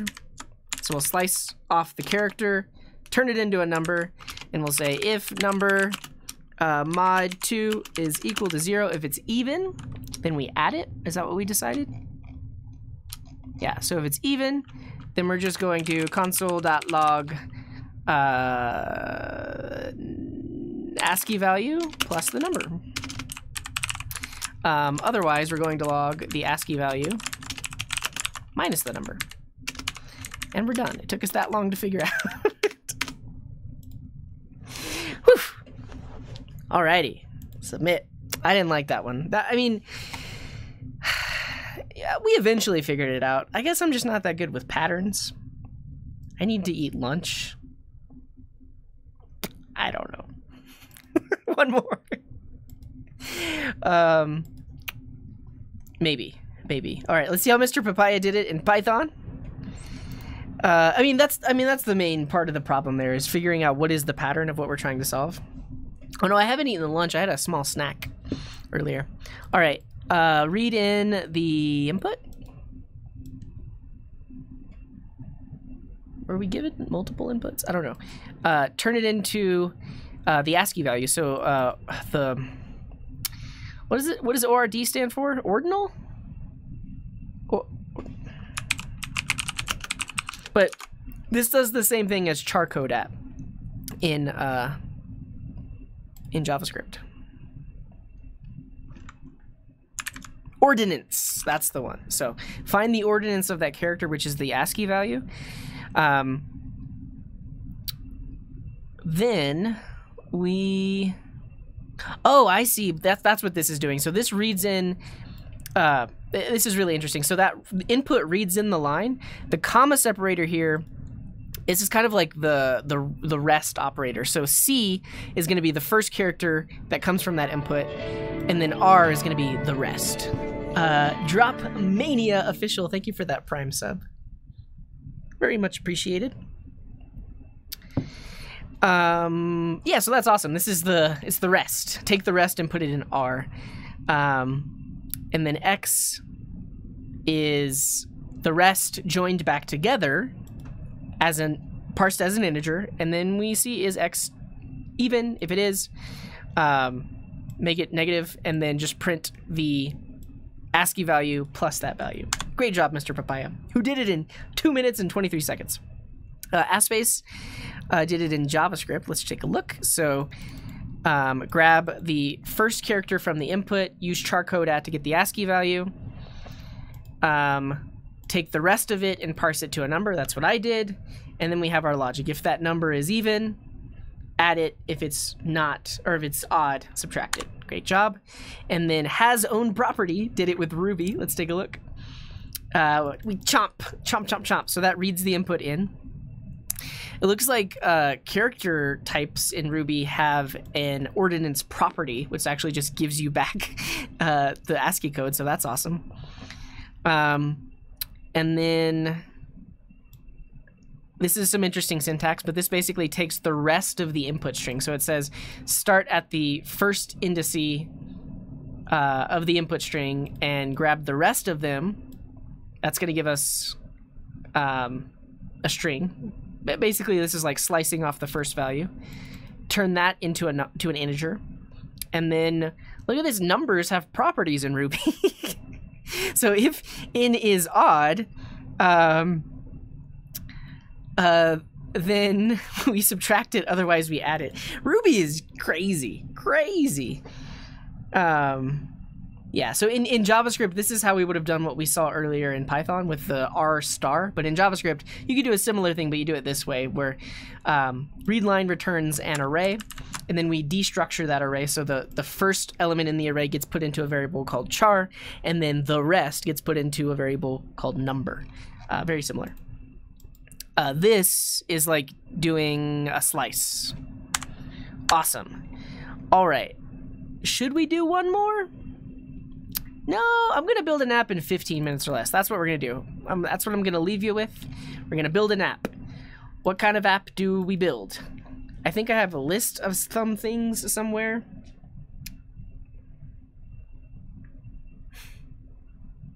Did I say 15? Yeah, 15 minutes or it's free.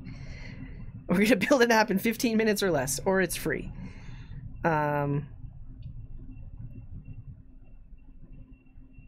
Something with Socket.io. I mean, we could do something with the Twitch chat. What could we do with the Twitch chat in 15 minutes or less? What is something... What's free? That's the joke. I don't know. In the US, the pizza delivery restaurants, specifically Domino's, used to say, if it's not delivered in 30 minutes or less, you get the pizza for free. They stopped doing that because it resulted in reckless driving.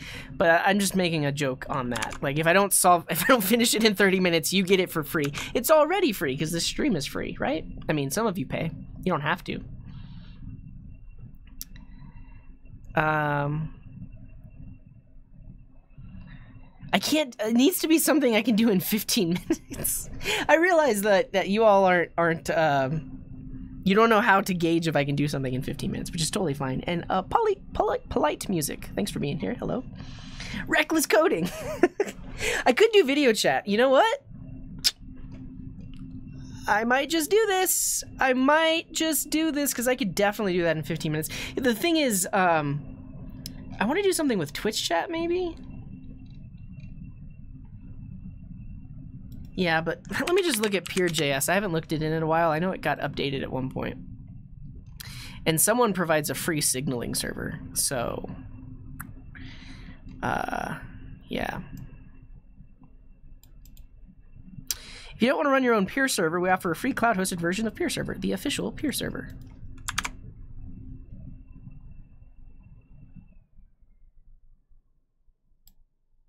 If you don't specify the host and the key, you'll automatically connect to the cloud servers. Huh. Huh. Let's make a video chat webpage. I could do that in 15 minutes. I actually could, using this library. I mean, I actually haven't used this. Like, I researched this library because I was looking into different solutions. But yeah, you could just add it to the page. We could create. You could create a room that has a unique ID and then share the link with someone to join that. Yeah, that's the thing. And this uses WebRTC under the hood. If I was just going to do WebRTC, I might use Simple Peer. This one's a bit trickier because this doesn't handle a lot of stuff. Like, you have to handle signaling and stuff like that. Yeah. Could you do this with Socket.io? The signaling part, the part that connects the two peers together, happens with Socket.io. Jeopardy for Twitch. Oh, nice. Yeah, I'll click on it. You mentioned earlier that you made this. Let's look at the code. So we have a WebSocket server. Oh, interesting. Simon White similarity. So are you looking at the similarity of people's answers just to say that it's correct, even if it's maybe a little bit off? Is that what you're doing there? That's interesting. Where do you get your questions from? jservice.io. Nice. So there's an API where you can get Jeopardy questions. That's pretty cool. Awesome. Okay. What do we do? I actually haven't done any .NET Core on my stream. I probably will at some point. I always say that and I never do. What are we gonna vote on? Use the GitHub API.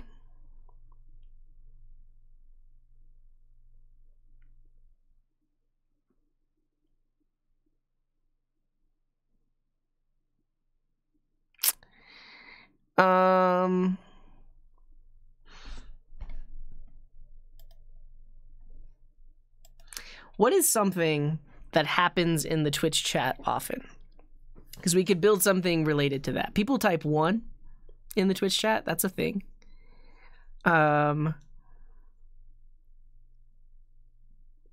People say hello. People spam emotes.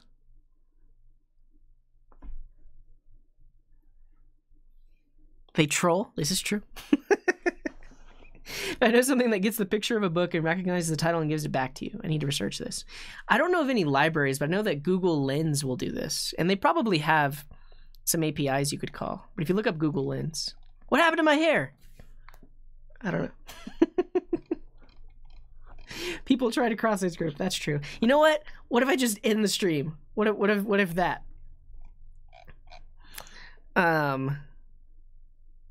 No. I mean, honestly, we could. I could copy paste this code and we could build a video chat app.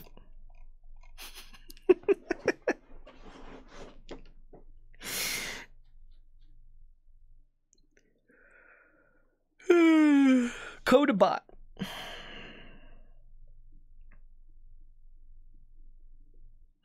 Twitch chat sentiment analysis. I kind of like that. Do we have a sentiment analysis API? Live my best life. Thank you, Velvetosic. JavaScript sentiment analysis. I think this would be interesting.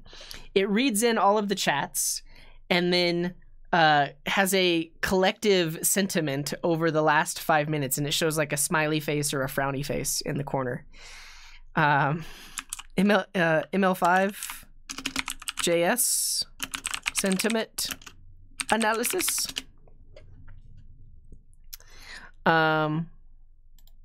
Well, I mean, I really just want to go to ML5.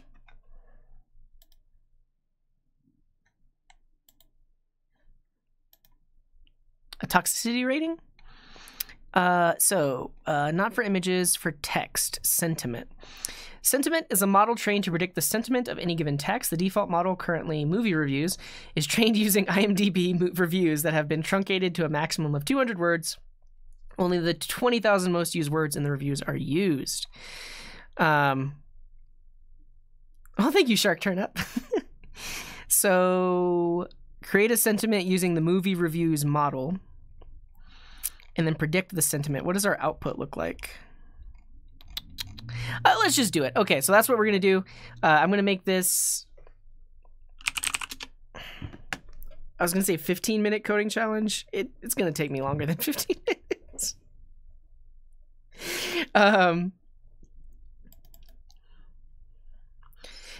Yeah, I mean, I think what I'll do is I'll have a running string that is the sum total of all the chats that have happened, and that will be, I don't know, 500 characters long, and so it'll be like a rolling sentiment analysis of the last few chats. So here we go, 15-minute coding challenge. Let's try to make this into a YouTube video, I guess. Here we go. Here we go. Hello, friends. Welcome to Coding Garden with CJ.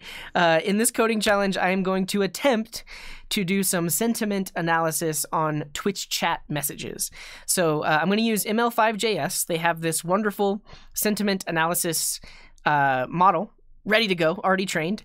It was trained on movie reviews, but we're going to pass Twitch chats into it and get back the sentiment.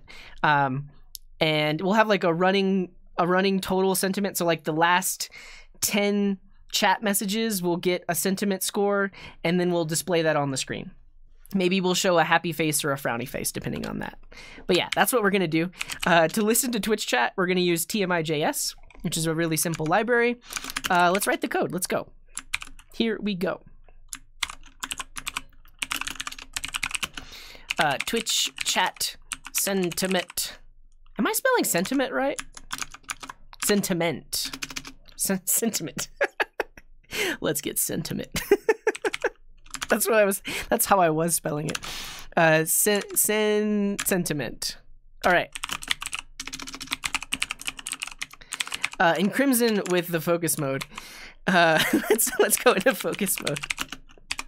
Quick 8-minute focus mode. Okay. I'm gonna open this up with VS Code. We'll create our, this is just going to be, it's going to be running on a web page, and this web page will be loaded as a browser overlay, so you can like put it on the screen. But basic web page. And for now, we'll just have an H1 with a smiley face in it.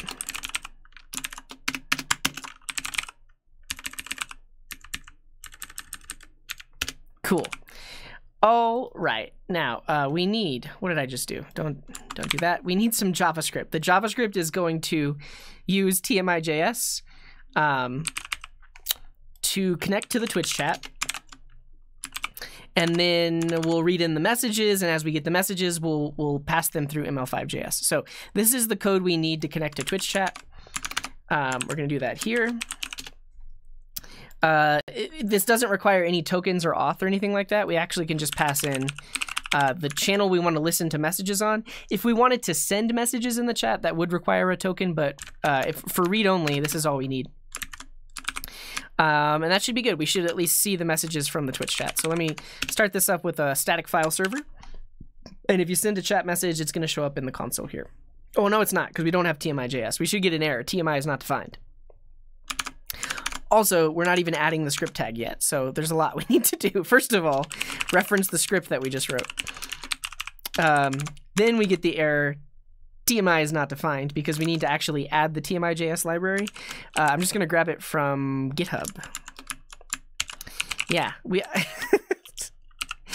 we did the TMI.js thing earlier with that video that I played for you. Okay, so we want this one. We want the minified stuff. Let me just download this. This is fine. Everything's fine. We'll be done soon. We're gonna put that in here, in here, in here. This is not a replay. No, this is live. This is live right now. Okay, so all I did there was I downloaded TMI.js into this folder so that way I can link it as well. So I'll add that link right here. And now TMI is defined.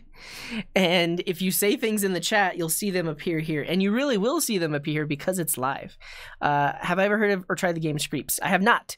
But can we get a shout out for Brooke Zerker? Because he's played that on stream before. I don't know if he's done it recently, but he has played Screeps on stream. I've never played it. Didn't seem too interesting to me. I don't know. I don't know if I will. Yeah, but check out Brooke Zerker for sure. He does a lot of Rust and other cool stuff. Hey, Anna Codes. Things are going pretty good. All right, so we're listening to Twitch chat. Great. Now let's get some sentiment. Let's do some sentiment analysis on every message that comes through. But I think I do want to do like a running total of the past few messages. So we need ML5.js. Let's look at their getting started. We add the script from a CDN. So when I added TMI, I actually just downloaded it into this folder and then added it. I technically, if I could have found it on a CDN, I could have linked to it as well. But in this case, we're linking to ML5 on a CDN. Technically, we could have downloaded it in the same way that we did TMI. So now that we have ML5, we can try using it. So this is the code we need.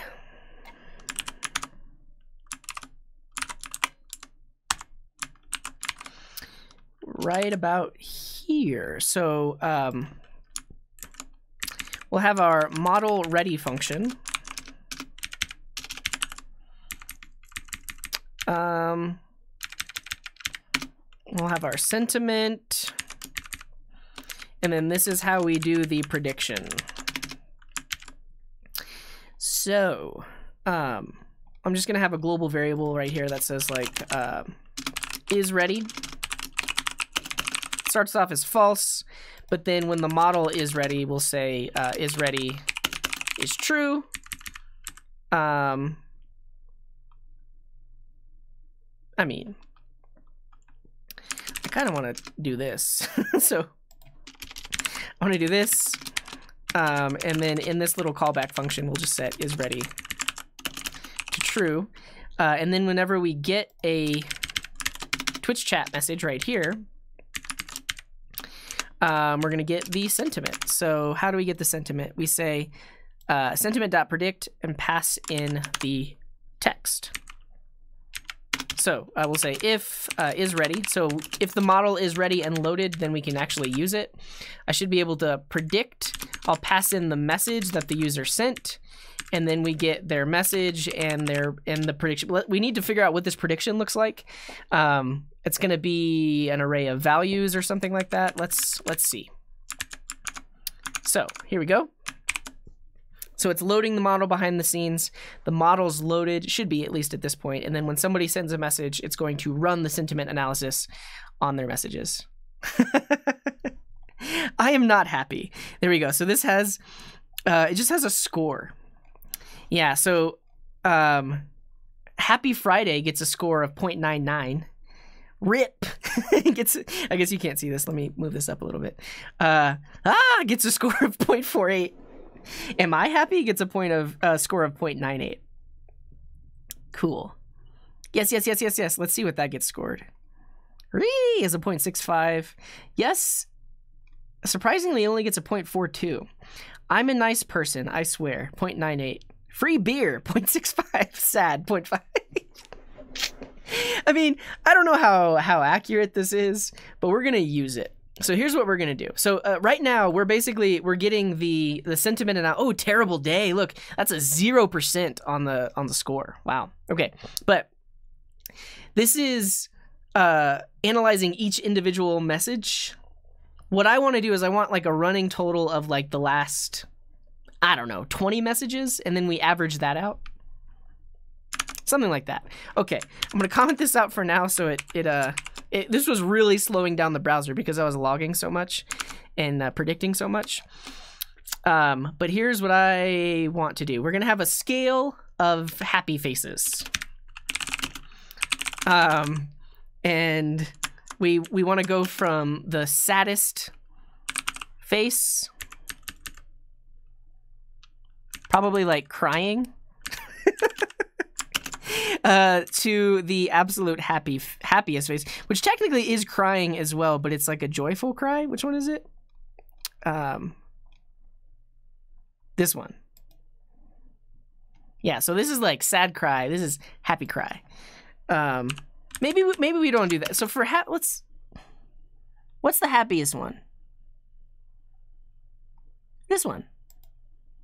This one. Or is it happier if your eyes are closed? So like, this is even happier, and he's showing his teeth. Yeah, that's the happiest. This is a little less happy. I guess we could do, yeah, there is like heart eyes happy. I don't know. This is a problem in and of itself, ranking emotes in terms of their happiness level. All right, and then we need like a neutral face. I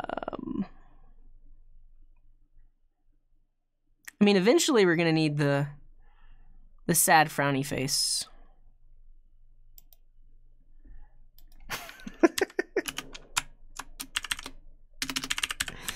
I mean, that's gonna come eventually. There's definitely some in between. Isn't there? Yeah, there is a neutral face like that. I don't know. Yeah, that's the one, the neutral face. I think we gotta to make this reasonable. We won't do anything with like the heart eyes or the star eyes. I think this is what we'll do. So there's a smaller sad face, and then I think there's a sad face with like eyes closed. Oh, that's a really sad face. Look at him. Look at him. There's like a what's the difference between these two? 5 are enough? Okay, well, what's the saddest possible face? This one. There we go. So we have really sad, frowny sad, neutral, happy, or really happy. There we go. These are all the possible faces. Yeah. 2 happy, 2 sad, 1 neutral. Okay. So we also need a running total of the sentiments of the last 30 messages or so. So let's just say like the sentiments is an array. And then each time we get a sentiment, yeah, so we make the prediction, and then we do sentiments. We'll push that score into the sentiment. So sentiments dot push prediction dot score. So that's just going to be a big array of all the sentiments, but we only want the last 30 of them. I like mangoes. Nice. Me too. So we can say sentiments dot, we want a copy of the array. We're pushing into the end. So can't we do like -30?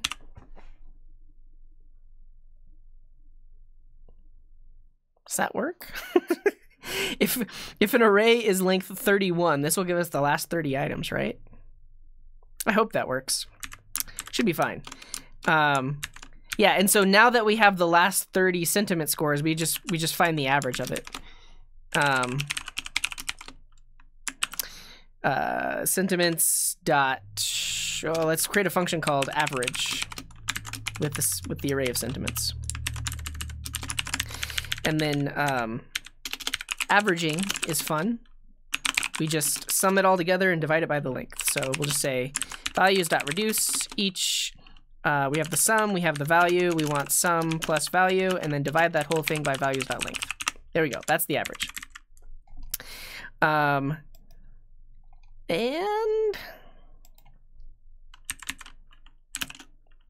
this is it. We're done.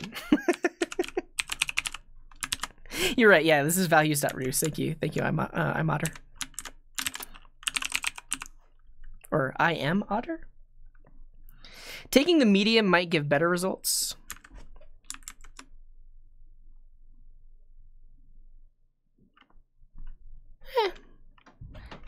Okay, regardless. This should do it, and I guess we do... Yeah, this is just going to give us the running total. That's it. We're done. Okay, so if you send messages in the Twitch chat, we're going to see the sentiment pop up, and we should see the rolling values. So with 2 messages, we're at 0.3. Let's make it happy. Make it really happy. Oh, okay. I guess you could make it sad. Techie TV, thank you for that Prime sub. Or Techie, thank you very much. We're going up, everybody. Yeah, get happy, get happy. We're at a 0.5 right now. We need to get to a 0.99. We are happy. Say, this is great. Things are awesome. There we go. So we're at 0.6. Awesome. Wow. Yeah. Okay. So I think all we have to do now is wonderful day. Wow, yeah, we're 0.77. Ah! All we have to do now is we have to map this value to the array of smileys, right? This is so amazing. Love life. Great. Extra mega happy. All right, our timer's up, but I think we basically have it. Here's all we got to do. Actually, I mean, this sentiment analysis is, with all of the Twitch chats coming through, is really slowing down the web page like a whole lot, but that's okay. Now all we got to do to get the current smiley is we take the average and then we map it into the length of the number of smileys. So the current smiley is going to be math.floor of the average times the length. Because if it's 0.99, if the average sentiment is 0.99, and we multiply that by 5, we're going to get 4.99. Something like, wait. Honestly, this should work. Tell me this is all we need. I think that's all we need. I think this is what we need. Because that's going to give us a value between 0 and length minus 1. And then we'll say set current smiley.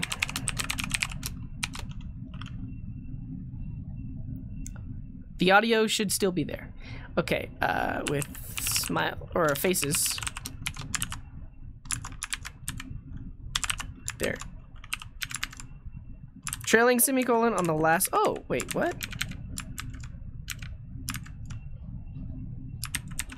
I think I was just scrolled. Yeah, it was just scrolled. Okay. Yes, now we just need to set the smiley. Let's give this an ID. Current smiley. And then we just need to set it. So here in set current smiley, we get the smiley, and we just need to set it. So I'm gonna query selector the current smiley and set its text content to be the smiley. That's it. That's all. We're done. Okay, so and I guess I'm not console logging anymore, so we should be good. So now when we go here, it starts off as a happy face, and then if you start sending messages, it should change. And there might be an error in the console. Let's see. Oh, okay, yeah, I went down, it went back up. I think I kind of, the thing is that the messages are coming in so fast that it's really, really slowing it down.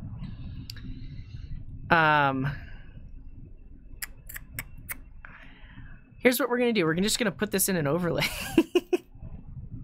gonna put it in overlay and just hope that it doesn't crash OBS. That's the plan.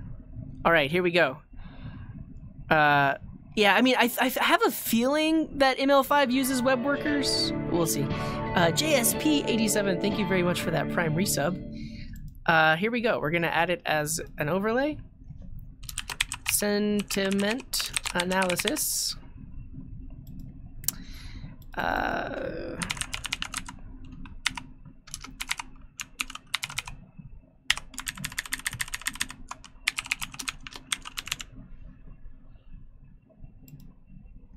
Yeah, there it is.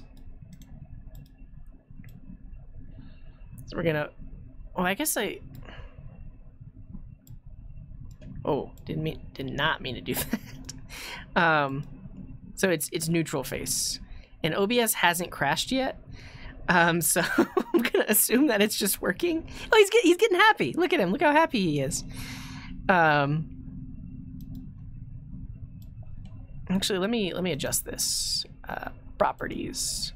We'll do like 200 by 200, and then now, yeah, we can make him bigger.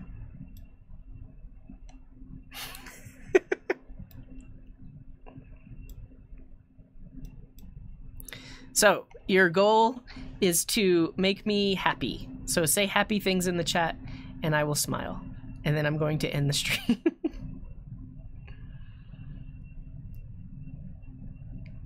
Happy puppies, rainbows.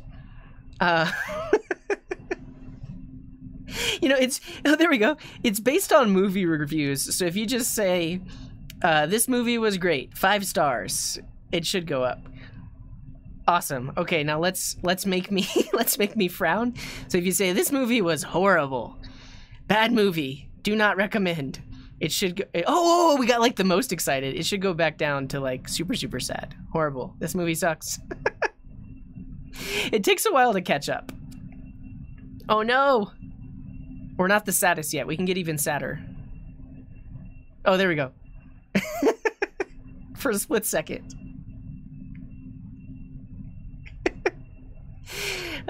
It's pretty good. Pretty good.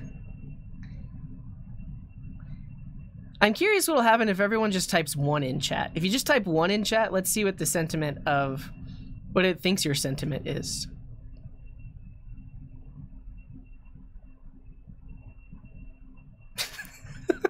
Maybe, oh, that might be like 1 star. Type 5 in the chat.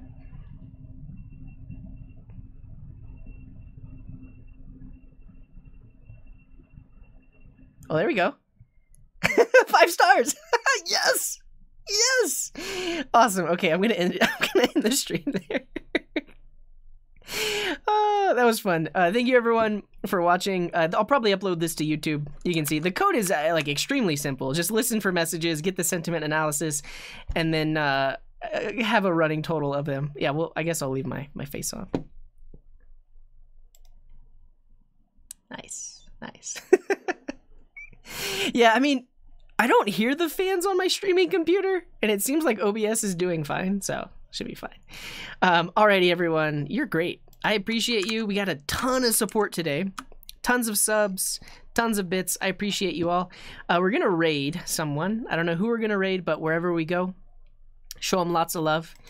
Drop a follow if you like what they're doing, all that good stuff. Yeah, and thank you, Chubba Goose. Thanks for being here. Thank you, Cypher, and Azonius, and Velvet. Yeah, I appreciate you all. Okay, the next stream right now is planned for Friday. I might stream before then, but these days I'm busy with work. It's a thing. It's a whole thing. So tune in at least next Friday. We'll have more fun just like this. Yeah, today is Friday, but next Friday. All right.